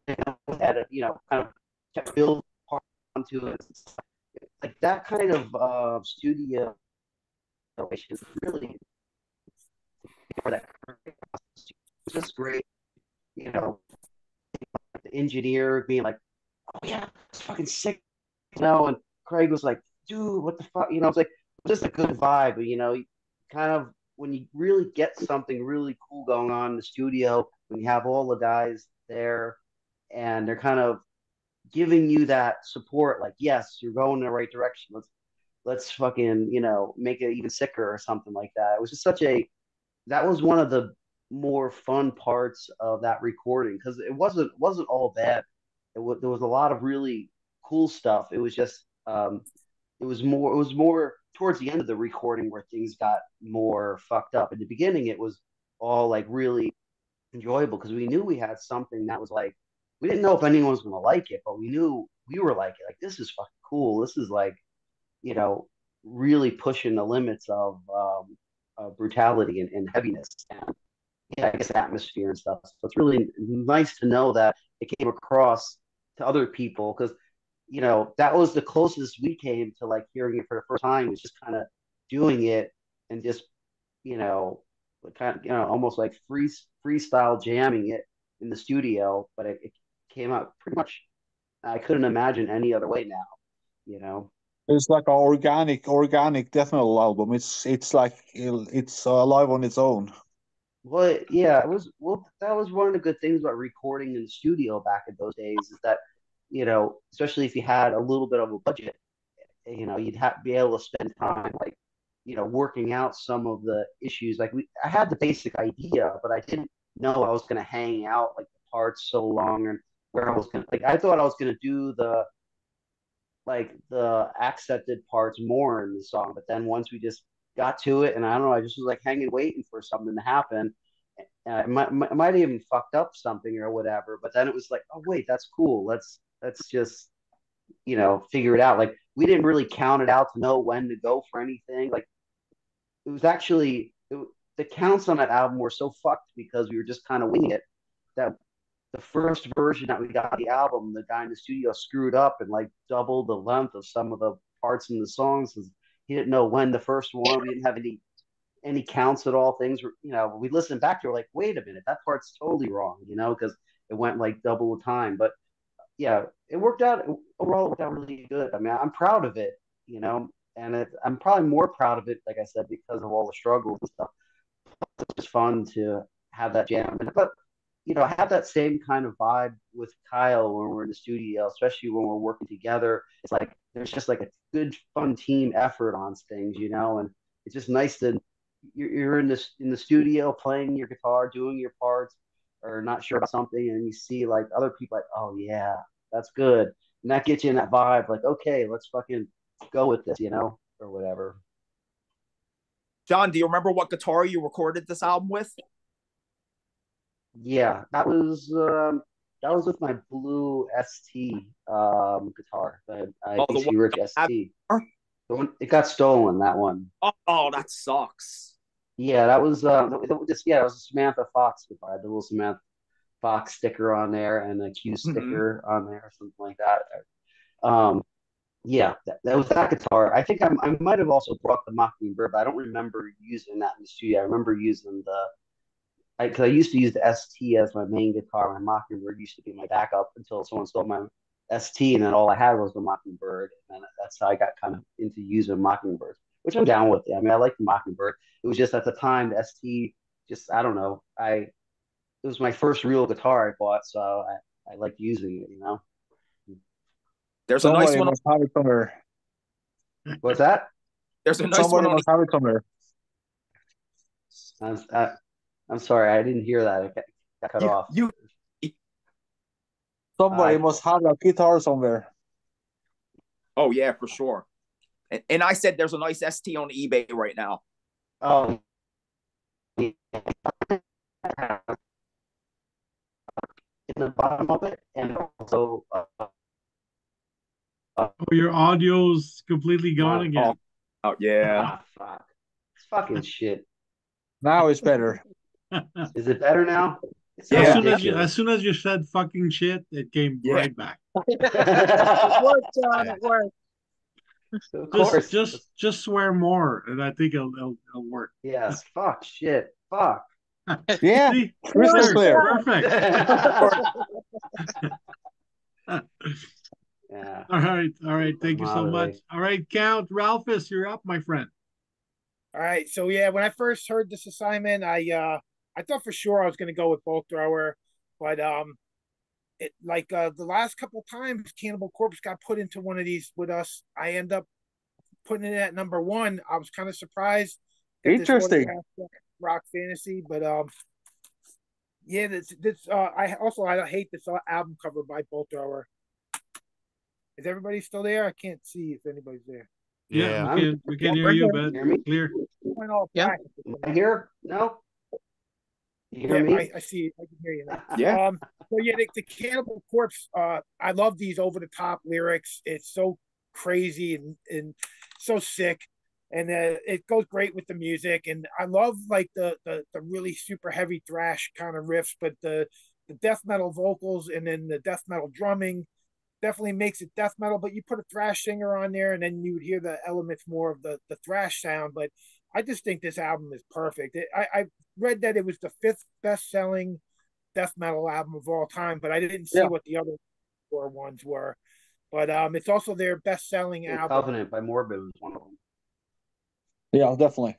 And yeah, it's just, I mean, I'm not going to go through the songs because they're all catchy and memorable. I love the riffs on this. I love how much the bass stands out in this. It's a perfect recording. Production-wise, I think it's got the best sound out of all these albums. And yeah, I'm surprised once again, but I got to go with Cannibal Corpse. I know I say Corpse Grinder's a better frontman, but those first 4 albums, they got such amazing songs, and I still worship those old albums and all the new ones. They don't really ever put anything out that I don't like, but yeah, I have to go number 1, Cannibal Corpse. Cool. Very nice. It's still the most played. Don't ask me why, but that definitely. It is, you can't change what that's history, right? Like definitely. All right, thank you so much, Count Ralphus. Let's go to Tracy. You're up. Well, we're down to Bolt Thrower. And I just the riffing in this and the transitions is just amazing. I just absolutely adore this album.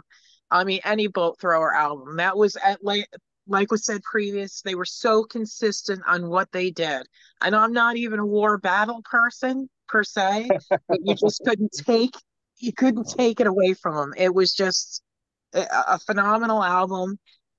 Every song just flowed one right into the other, and the production was wonderful, and it was refreshing. By the time the end of the year came, it was very refreshing to get something that had some,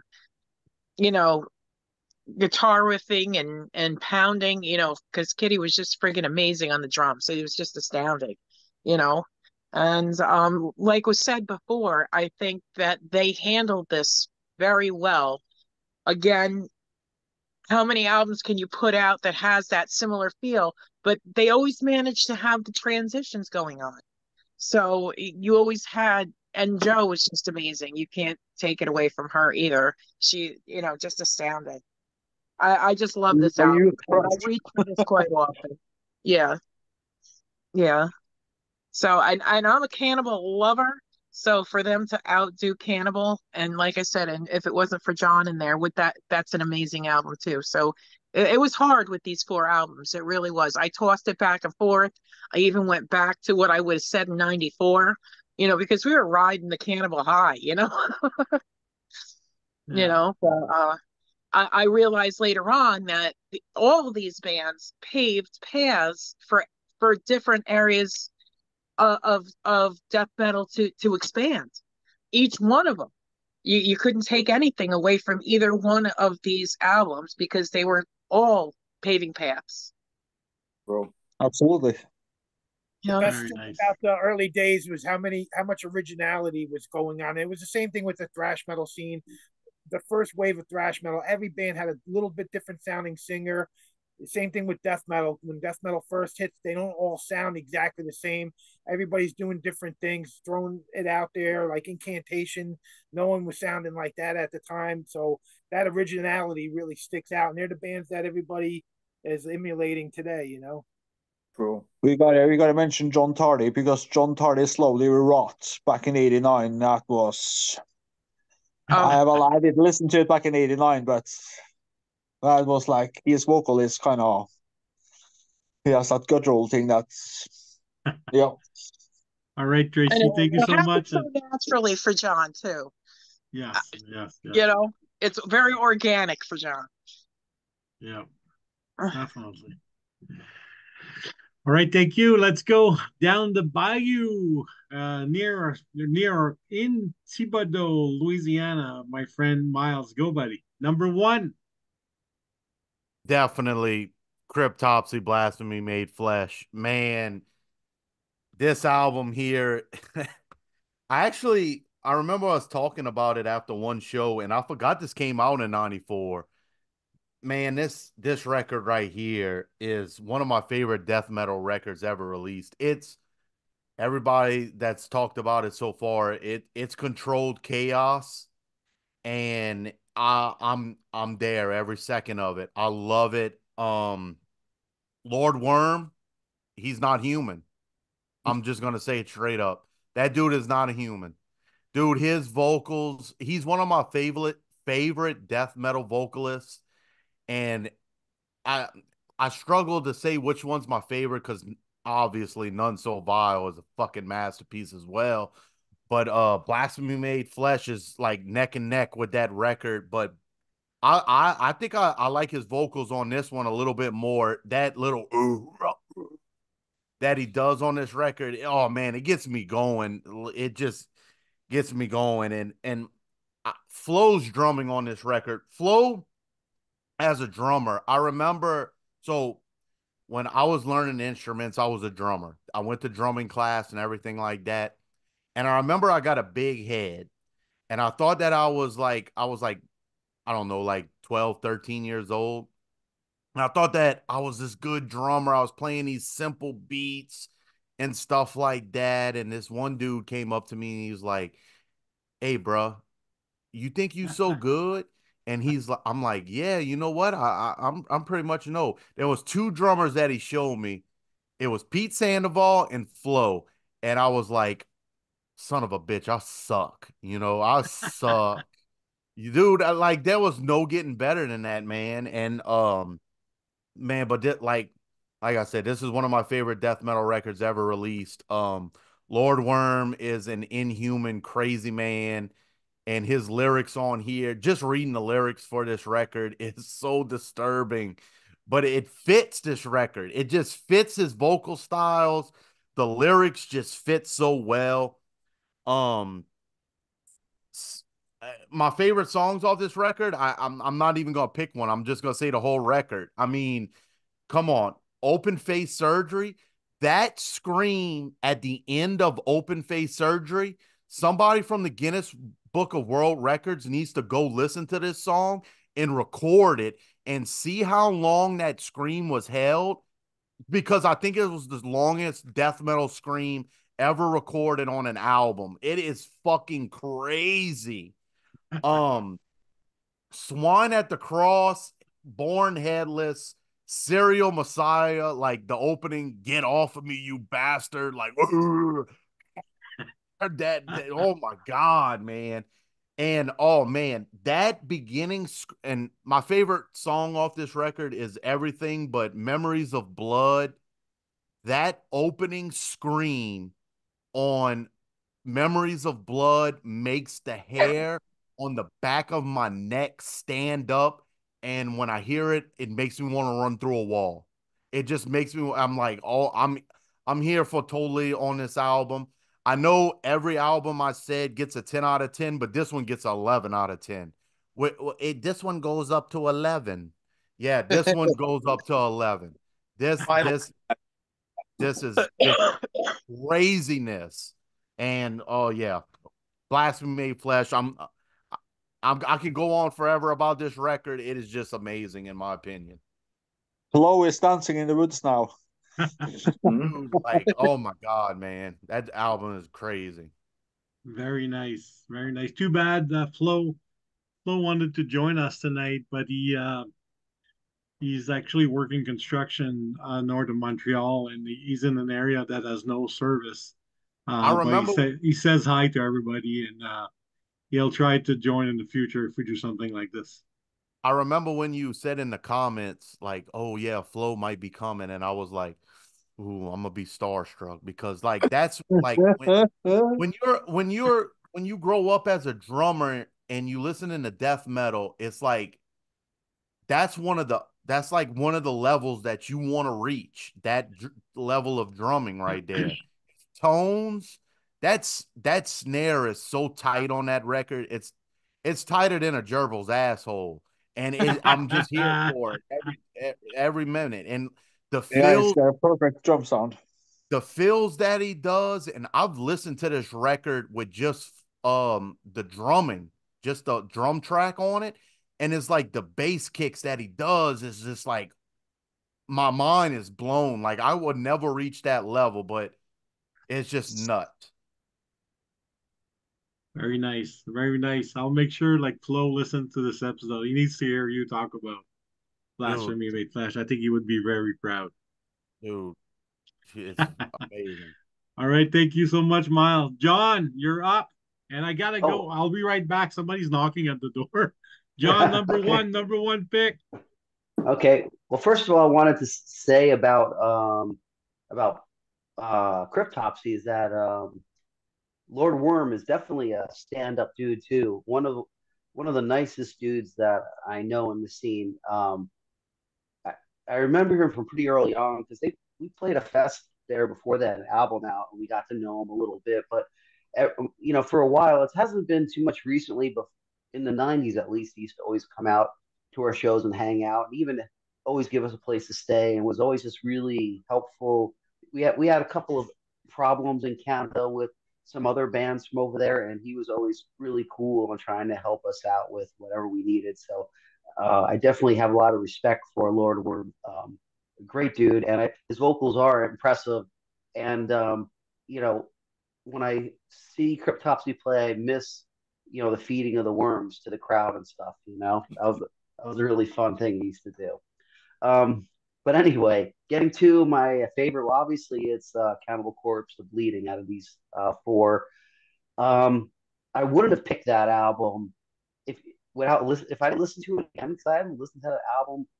Oof, I don't even know how long I haven't listened to it for. I could have not listened to it for maybe 25 years or something because I wasn't really that much of a Cannibal Corpse fan. I was the exception to the rule. I mean, I didn't hate them. Actually, I really liked them as people. They were like really great dudes, but I was just never really into the early Cannibal stuff. At that time, my headspace wasn't into their thrash inspired kind of death metal sound they had early on, even though those songs are classic and stuff. Plus, like I said before, I wasn't a fan of Chris Barnes' vocal style, especially on the first couple of Cannibal albums. I just thought that they were too monotone for a low end, but that's a more different thing. But on this album, I think it's probably Chris Barnes' best performance vocally. Definitely. I mean, yeah, it sounds. I mean, I do agree his vocals weren't too bad on some of the early Six Feet Under albums. I mean, now it's ridiculous. Back then, it was an early Six Feet Under album. It was, but I didn't really like his vocal style on, when I heard Eaten Back to Life. I actually thought it was pretty good when I seen him live the first time, but then the album, and it just hit me the wrong way. It's because it almost, in my personal opinion, I always thought that his vocal style in general didn't fit Cannibal. Like Cannibal would have benefited more from somebody who they got like George Fisher with more a more dynamic vocalist. But getting back to the Bleeding, I was really impressed with the album. I was listening to it. I mean, I realized I knew a lot of the songs. It's impossible not to see Cannibal play. Um, and the production is really good. I think they have some Mhm. really innovative riffs on there. I love some of the riff style. You could tell that they definitely were inspired a little bit by Immolation on some of those riffs on that album, and I think that's super cool. You could just, to me, it seems like they were growing to get to the point of the Bleeding as far as like a band. Even though the songs, songs on what's it the album before, was it Tomb of the Mutilated, has some classic songs on there and stuff. You just like, there's no denying that they've had massive amount of classic songs, even on the first couple of albums. But this one, it seemed like it all came together. The production just sounds to me cleaner, but to me, it's heavier sounding too. And they really excel when they're playing really tight together. And even though I love Rob Roussay, think he's a fantastic guy. And I loved the passion that he had for Cannibal Corpse back in the time he was playing in the band. Rob Barrett definitely, was made that sound more solid. There's like no denying. It's almost like night and day when you listen to the guitar playing on Two Minute Mutilated to the bleeding. And then it's almost like the bleeding on is like the next step in Cannibal Corpse, is like the beginning of actually the era that I prefer. I prefer the George Fisher era, but this had enough, like all the elements of the George Fisher era were at this album, I thought, except the vocals, which the vocals are, Chris deserves credit because it's probably his best performance on there, even though it still is probably my still way better beforehand and afterwards. I wish that he still did vocals in this kind of passion, because I think it would benefit. Really put in that later stuff I hear. It seems like it's all throwaway vocals, in my opinion. But yeah, I think it's a great album. I mean, it's a strong album, a lot of great songs on it. I was just really surprised, because I was expecting Bolt Thrower my favorite out of all these. Like, listen, is it the loudest bass mix Cannibal Corpse had on an album? Because the bass is really loud on that album. I really like it. But it works. It works like sometimes when the bass is too loud, it doesn't fit. It like almost sounds like it pops out. But on this one, it still fits in the mix. It just keeps there like this heavy end to it or something on this album. It's just something they found the proper production that they needed to accent their songwriting in the best way. It was like, kind of like us. We were kind of finding ourselves early on, and they got thrust in the spotlight so soon after the band that it took them a little while to really, where they all kind of excel, and they also know the like they're able to execute the stuff that they want to execute. And like here, you can tell the talent's there, and the ideas are really great on this album. I don't know. I think the whole album's a great album. I don't really have a favorite on the album, because it's the first time listening to it in 25 years. It's hard to pick a favorite the first time you listen to something, but it's a great album, and I'm gonna definitely listen to this album more. After this, so I got something out of this, and yeah, it's definitely my favorite Chris Barnes album too that he's ever did, in my opinion. Have you ever heard the demos for a while that they did with Chris before? Because there are demos a while with Chris before they re-recorded it. Yeah, I did hear it. It was quite a while. I don't really remember it, but I know that I really like when I heard George Fisher with them. If I remember correctly, I think I see them live first, and I was blown away, because I was like, all these songs that I thought were okay. I seen him front the band, and it like put all the pieces fell together for me. Like, oh wow, this is really something cool. So it was just a cool thing to know that Cannibal was already a pretty big band in the death metal scene, and George was one of those guys that we knew from back in the G. Willikers days and stuff. So it was almost like seeing your one of your brothers that you used to hang out with joining Cannibal Corpse. I was just like, that was fucking awesome. And the fact that they were killing it, and they played songs like Skull Full of Maggots and all the classics back then, because they basically had Bio plus the first 4 albums.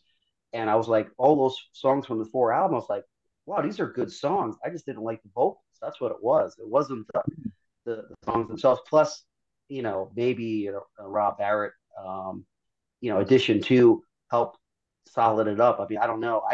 I never paid enough attention to know if Rob Roussey wasn't playing the stuff good live. I thought they were okay. They were not bad live, but once I seen them, I don't know if I seen them for the Bleeding, but I know I seen them for the Vile album. It was impressive. What? Well, oh yeah, Tomb of the Mutilated. I think was the last time I seen them because that was when we seen them with. I don't even remember who they Sacrifice. I think they toured with Sacrifice, and I can't remember. But yeah. Anyway, yeah, the Bleeding. It's my favorite. Wasn't expecting that, but props to Cannibal, and thanks for surprising me after 25 years or whatever, 30 years of the album being out. I finally like it a lot. Somewhere in this world, Chris Barnes is going. Well, he's gone clean now. He's been clean for a year. Has he? Yeah, but his vocals ain't. He needs to get back on the weed then because his vocals are sucking. So no, yeah, but start smoking. I know we're talking about George Fisher a little bit because of Cannibal, obviously, but I met George Fisher in the mall in Baton Rouge one time, and I was in this little shop one time, and I'm checking out, and I look over, and I'm like, holy fuck, that's fucking Corpse Grinder right there. So I go walk up to him and I shake his hand, and I'm like one of the most nervous dudes ever in this world. And I go shake his hand. I'm like, man, are you George Corpse Grinder? Like I couldn't believe he was right there because I'd never seen nobody famous in Louisiana, basically.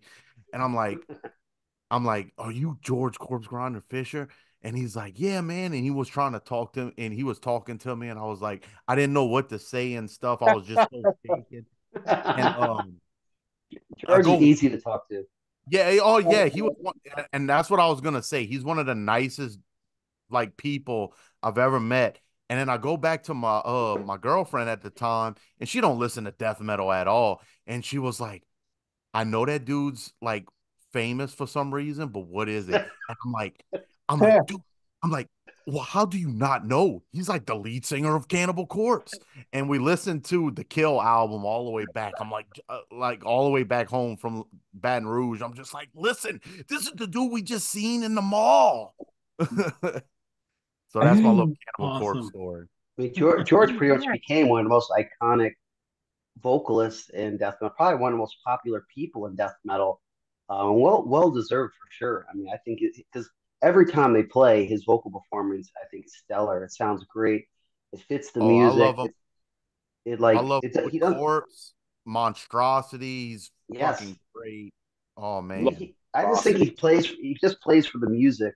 He doesn't just it doesn't seem throwaway. You feel that he's doing vocals, and that's what I really love. It doesn't matter as much if it's low or high pitch. That part isn't as important as you want to believe it. When he sings it, you believe it. You believe that he wants to fucking whatever, like fucking corpse or whatever. John, you gotta swear once in a while to like set your audio. Fuck. Like, Still, okay, much there better. goes. Much better. Is it working now? Okay, I said fuck. So. As soon as you swear, it's better. All right, thank you guys. Yes, for the people that were not with us tonight, like I'm assuming Ed's favorite was Bolt Thrower. Yes. Okay, perfect. And then for Frank Tossi, it was Incantation, and for Mr. Keeler, it was Cannibal Corpse, The Bleeding. As for my number one pick, it's Incantation, Mortal Throne of Nazarene, and I'm gonna try to say things that haven't been said already. I think something really like tonight really um, struck me when John said, like he's trying for us to not listen to the riff, but to feel the darkness attached with it or something like that. And that's how I take Incantation. Every time I see them live, every time I listen to them, it's kind of a personal almost experience. And it carries me to kind of like a different world. But this one, like Mortal Throne Nazarene, like just a quick story. the guys from Aggression, I guess we were good people, but we had a tendencies to get in trouble very easily and very often in all kind of different level. So let's just say, like at the beginning of the '90s, I was not able to listen to music for like 2 years minus one day. Let's just keep it at that. And so then after that episode, I You went. didn't get privileges? Yeah, not many privileges. No, and then I remember shortly after going to my cousin Stefan, and Stefan's the guy who introduced me to like Entomb and Brutal Truth and Incantation and all that. The guy is crazy French Canadian, doesn't do anything else but listen to like the most obscure metal you can find on it. So yeah, the first record I listened to after my time away from civilization, I guess, was was Mortal Throne of Nazarene. And I don't know like if I can like explain the experience, but if you go 2 years away from like metal, it really changed. So the first thing I heard after all that time is Demonic Incarnate, and I was like, what the fuck happened? Like I was like, okay, so and I thought like, like it's true the vocals were kind of like low in the mix and things like that, but I kind of liked it like that because I remember telling my cousin like, is he singing or is it happening? What's going on? Like it sounded so like scary and I don't know, like I just like everything about it and I every time I was listening to that like I guess like post '80s metal, like all that the other bands that came out and everything and all that music and all that. Like I always thought about, oh man, I wish like I would have had the insight to write music like that, to play music like that in the '80s, and but that darkness and how that song is fucking crazy. Like to me, like it's like it's not how you would feel if you're in the woods and something, not a tree, Tree but following you? something, yeah, something's following you and you don't know what the fuck it is and you don't know if you're going to be alive or not. And you're just like in a state of panic, but it's really good. The Ibex Moon, also similar than most of you guys. I really, really got me going. And like, the entire album, like I think it put me back into like okay, let's start listening to like a lot of new stuff. And it's funny, like my my cousin gave me like this incantation and then he gave me Cathedral, like Forest of Equilibrium at the same time, and Oh, I was what like, album? yeah, I was like, I don't know what's going on, I don't know how to take the difference. It was almost like too much, but yeah, it's I'm glad I got to meet John like years after, and I became a friends with him because I'm a huge fan of his catalog and being in a band, like as a listener, you don't know what the fuck's going on while the recording's happening. You're thinking it's all peachy and everybody's happy and show up. But I mean, knowing being in a band, I can't imagine it's never like that. There's always issues and burning amps, stolen guitars, band members, attitudes, not showing up, drunk, not drunk, remembering parts, not remembering parts. But I do love that you took the time to add some studio like Insight. improvisation to come up with. Like you said, you had a basic idea, and I think as a musician, that's fun to go into the studio and then create something that's caught in time at that moment that then will be listened to for years to come. But that's that was a moment for you. It's such a great capture. So yeah, that's my vote. Incantation number one. And yes, I'll send my address with the check. you can. Yes, Yeah. that's good. I made a little bit of money today. Thank you, guys. So um,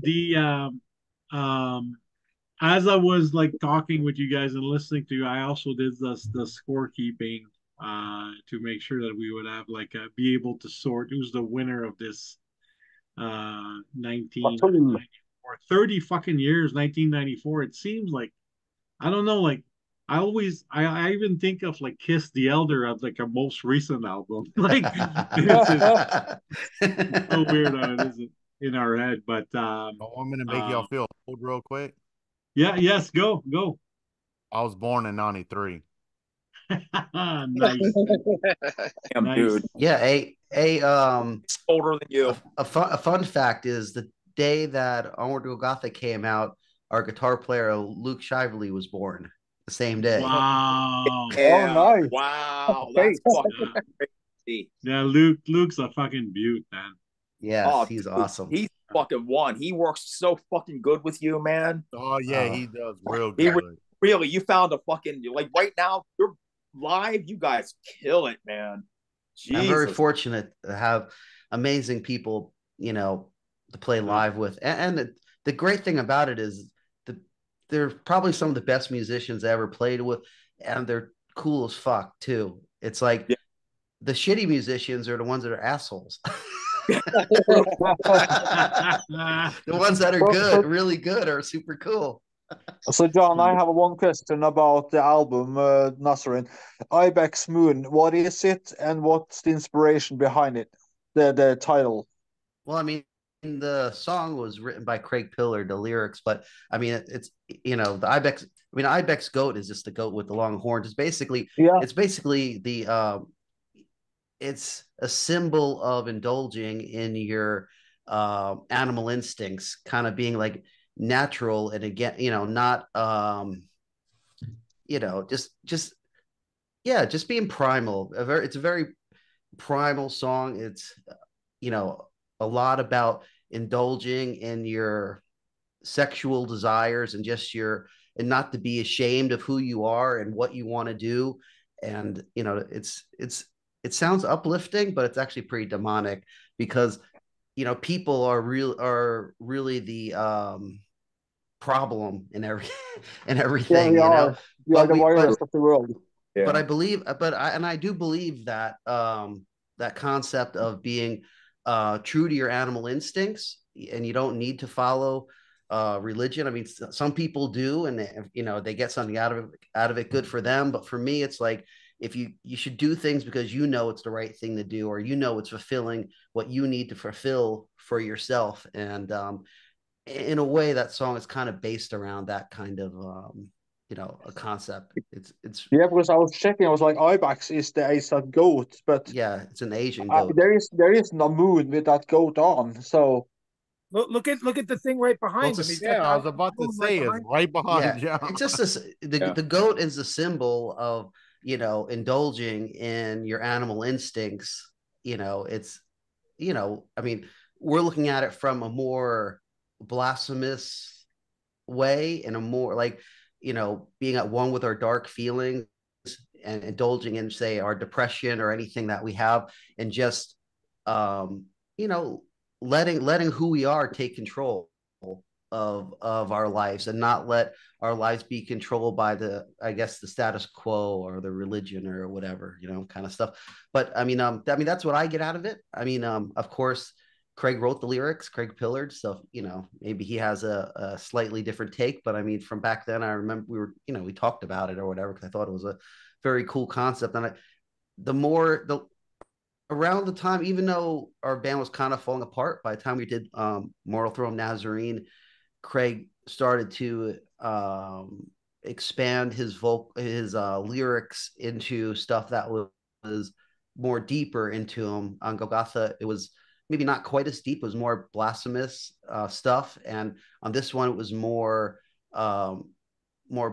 personal and more dealing with his inner demons, and maybe coming to him, being proud of who he is himself, even though it isn't part of what is what is the status quo you're supposed to be, kind of thing. Not trying to be extra, all serious about it, but you asked me, and that's what it's about. Yeah, it's nice. It's the pagan slash like just do what the fuck you want. Yeah, do what the fuck you want. Take, and if you act like an asshole and you get in trouble for it, then you deal with it, because it was your choice to do it. But people should stand behind their beliefs, and not be ashamed of who they are. I mean, that's the kind of the like on the album has the orgy scene. The orgy scene has to do with the Ibex Moon influenced artwork, because it has it's dealing with indulging, like I said, in your sexual desires too, in a kind of because it has it's like a blasphemous orgy or whatever. That's probably what Stephen Keeler's doing at the store right now. Yes, he's having a blasphemous orgy night.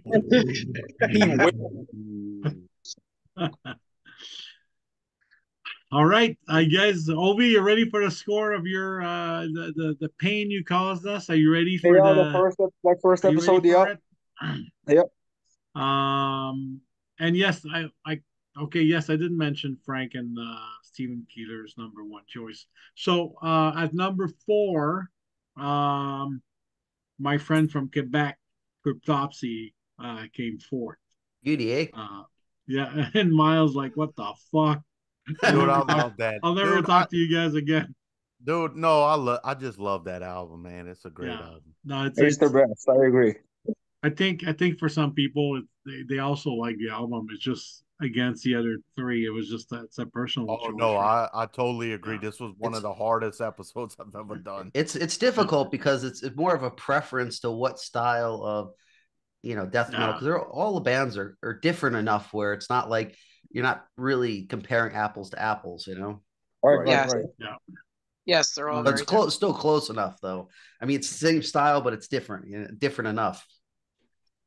At number 3, Cannibal Corpse, The Bleeding, which it for a number 3, it got a lot of number 1 selections, so it was a very close call with the other 2.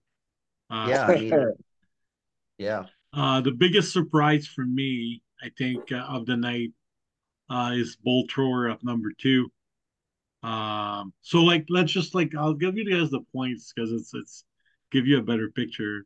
So Cryptopsy 19 points, Cannibal Corpse 24 points, the Bolt Thrower at 28 points, and number 1 at 29 points. So just edging Bolt Thrower by 1 spot is our friend John and Incantation, winning this 1994 30 years released battle that our friend Ove submit us to. So good win, John. I got to put more of my albums in these things and be on the show so I can get more. Yeah.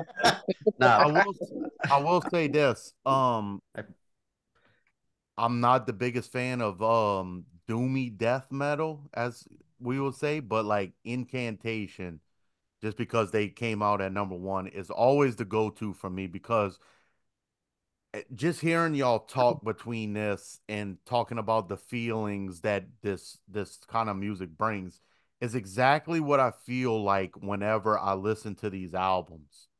It's just like whatever John's talking about is the perfect example of what I'm feeling like. So whatever he was trying to put out with these albums, he did a damn good job, because I know for me personally, that's exactly how I feel when listening to these.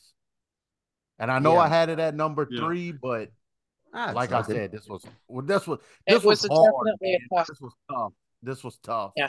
Trust me, I know. When I seen the competition, I'm like, oof, I'm fucked.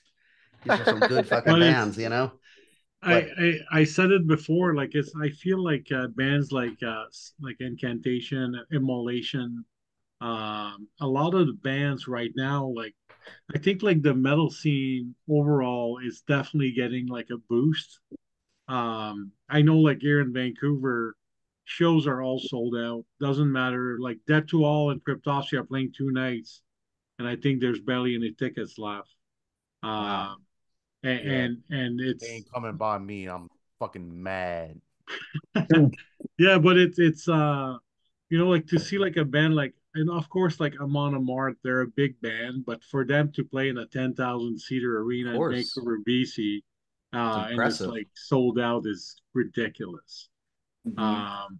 So it's and it's it's us doing this kind of episode, Rock Fantasy File, and pushing the material and going to local shows like like Mr. Levin, Count Rolfus, even John. Like we all go to shows all the time, try to support the band and things like that. And you know what? It's a That's grind. It's a hard battle, but I think like it is growing. Maybe John, you see that when you play shows, places, and things like that. But yeah. crazy what's happening out there. We're getting the young people. I'm really Yeah. shocked. We're seeing more Definitely young people involved. because Yeah, I would say I'm in the younger crowd because I'm 30, but like you got bands like one of the big bands that I really like is Skeletal Remains, and they're really good. And Yeah. you got your Frozen Souls and your 200 Stab Wounds and Mold another two, band two mold. that Tomb Mold, and another one that I'm not a big fan of, but I see a lot of people a big fan of is that band Sinquizio Bog. And Yeah. yeah, they're still giving. And another one that's out there that's really good is Molder. And if Yeah. anybody's Mulder's great. listening, yeah, they're great, man. And that's just like younger guys playing death metal and like this grindcore death metal that, man, I was just like, I'm glad that people my age, because I'm such a big fan of death metal, and they're putting out death metal that's really, really good right now. Yeah. Yeah. Well, I like to see that there's lots of different style of death metal bands that are doing quite well these days, which is good because in the past it was kind of like there was one style which was really popular and kind of trendy, and the other styles kind of fell to the side.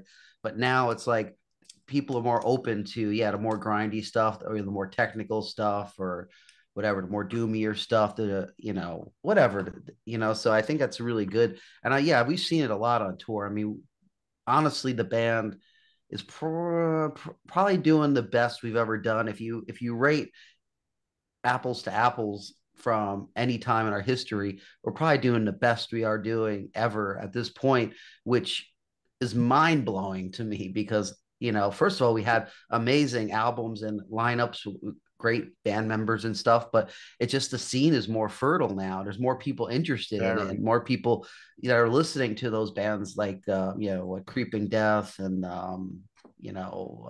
Frozen Soul or Gate Creeper that are getting into music from them and then going backwards and finding listening to the bands that influenced them or something like for us, like listen to a band like Tumo or something like that is, those people go back and listening to where they might have been influenced from, and they find us in that, it's You just super mentioned cool. you mentioned something key though, is that even though Incantation has been around forever, the latest records are like bang bang bang. It's fucking awesome shit, and a lot of it. Like I was listening to the new Saxon, uh, like recently, and I was like, these guys gonna get more fans just because their perseverance and how fucking great they're like album after album over the last 10 years. It's amazing shit, right? So Talking about new bands, my band that I've been talking about, like I like Monochromatic Black, which are going to tour actually with John in August for Dortmund Death Fest. Oh, Then it's Incantation, it's Memoriam and yeah. it's Monochromatic Black, it's Mystery Index and Vader and Skeletal Remains. Yeah, I think Suffocation I seen got on there too, the new Yeah. flyer. So the Dortmund Death Fest, in August. Yeah, and I think with older bands that still put out good stuff, you could tell which bands are honest and passionate about it, if they're still putting out good material after a while, and what bands are kind of just, you know, dialing it in. Yeah, some of them. I mean, some too many bands, I think, want to live off just their history, and it's good to respect your history. But if you're in a band, you want to create stuff too. I mean, I love performing, but if we weren't able to write new music and release new music when we felt like it was the right time to do it, it would be, I personally, I'd be feeling like something was missing, because I don't write the songs for people to like. I write songs because I feel like, I want to write the fucking song or whatever, or the other guys in the band want to write stuff or whatever. It's not about, oh, it's time to do an album and let's, see what's going on and try to fit into it or whatever. Just, you just write it, and like, all around, just write it. That's why it's almost like, there's been low times in the band because we've just done it our way, and we're just like, screw you guys, I don't give a crap that new metal's popular or symphonic metal's popular. It's like, we're gonna put out the album we want to put out, and we did it at those times, and we're just like, okay, no one likes it, who cares, screw it, we like it, and that's what's important. When you finish an album, you want to listen to it and be like, I'm proud of it. And then if other people like it, that's cool. If they don't, okay, they're allowed to be posers. It's no problem. But at the end of the day, I think true fans see that. Yes. Like, they see the bands that put out the albums that the band themselves want to put out. And I think that's where the real fans respect that the most. Yeah. Because they know that this band right here, such as, and since we're talking Incantation, every time y'all put out an album, it's like, I know that this is the songs that y'all want to write. This is the songs that y'all want to put out. It's just not like, what will be popular. Yeah, this is it's what not I flavor want of the month. Correct. I mean, it would be way easier if we were a flavor in a month band, because then we could just listen to what's popular and just copy it and do it. Now we'd probably be super big at it, just for doing it, but it's like, not into it, I got to do it our way, and that's it. But I think in general, the public is definitely looking for more variation. I think we're, as a whole, becoming so much less genre specific. Yeah. As a whole, you know what I mean? We want to see that organicness. We want to see it live and see the passion. Yes. And one thing before we go, I wanted to bring up too, is that, Denny, what you're talking about when we first met or whatever, it was, I mentioned this before, but it was a very special moment for me too, because, Aggression was one of the bands that was a big inspiration for me early on. I loved that album when it came out. And, I was playing in Revenant at the time when it came out, and it was definitely a big inspiration for me. So it's always nice to hear that, he enjoys the music we do, because part of our DNA was, listening to bands like Aggression. And honestly, they were one of my favorite thrash bands of the 80s, like the mid to late 80s. And it was one of my favorite thrash bands in the mid to late 80s before I even thought it was impossible to meet anyone in the band, because they're not around anywhere. Nobody, I think I met like one of them back in like 89 when I visited Montreal with my friend Zaz and the Cremains guys. But that was it, but I was also like super drunk, then, and I barely remember. I just remember like bragging about how amazing Aggression was, and to be able to, work with him on the channel and just be friends with him, and, being able to watch him play live and stuff was a dream come true. I mean, when I seen him play at that, what was it, Farmageddon Fest, was it? I think I couldn't believe it. It brought back my, 16-year-old me or 17-year-old me. I was just like, I felt like that kid. And that's the beautiful thing about music is, when you hear stuff like that, it just strips away all the years, and just, you feel like you did when you first heard it. At least for me, that's how passionate, I am the bands that I grew up with and stuff, you know. So I just wanted to bring that up because you said some kind stuff about me, and it's important to know that you're very, you know, it means a lot to me, you know, and I'm super happy that you're doing the band still. Well, I speak my mind. I wouldn't say it. I've been divorced 4 times. Trust me, I speak my You have mind. a lot Maybe. to write about. Yeah, I know. On Valentine's Day. Take it from a woman who's never been married. All right, guys, we're gonna wrap up this episode because I'm just gonna Mr. do a Keeler shout will out. be like, "What the I'm hell?" gonna just, Yeah, I'm just Ove, gonna do go. a shout out for Monochromatic Black because they're playing at the Cherry Street Station out in Connecticut on Saturday. Yep. Awesome. Hoping to make it out there. Yes. Yep. Go and check them out. Yes, definitely. Please make sure to subscribe to the channel. We're trying to we want to spread the love of heavy metal. That's our only purpose. Educate people on what we have, like our passion. So please subscribe to the channel. Spread the word. Talk about Rock Fantasy Files if you can. Yeah, don't be a poser. Share the post. Do what you need to do, and then us will keep chatting, drinking beer, and compliment each other on on those screens. So have a good night, everyone. Metal rules. Hell yeah. Take care, gentlemen. Bye bye.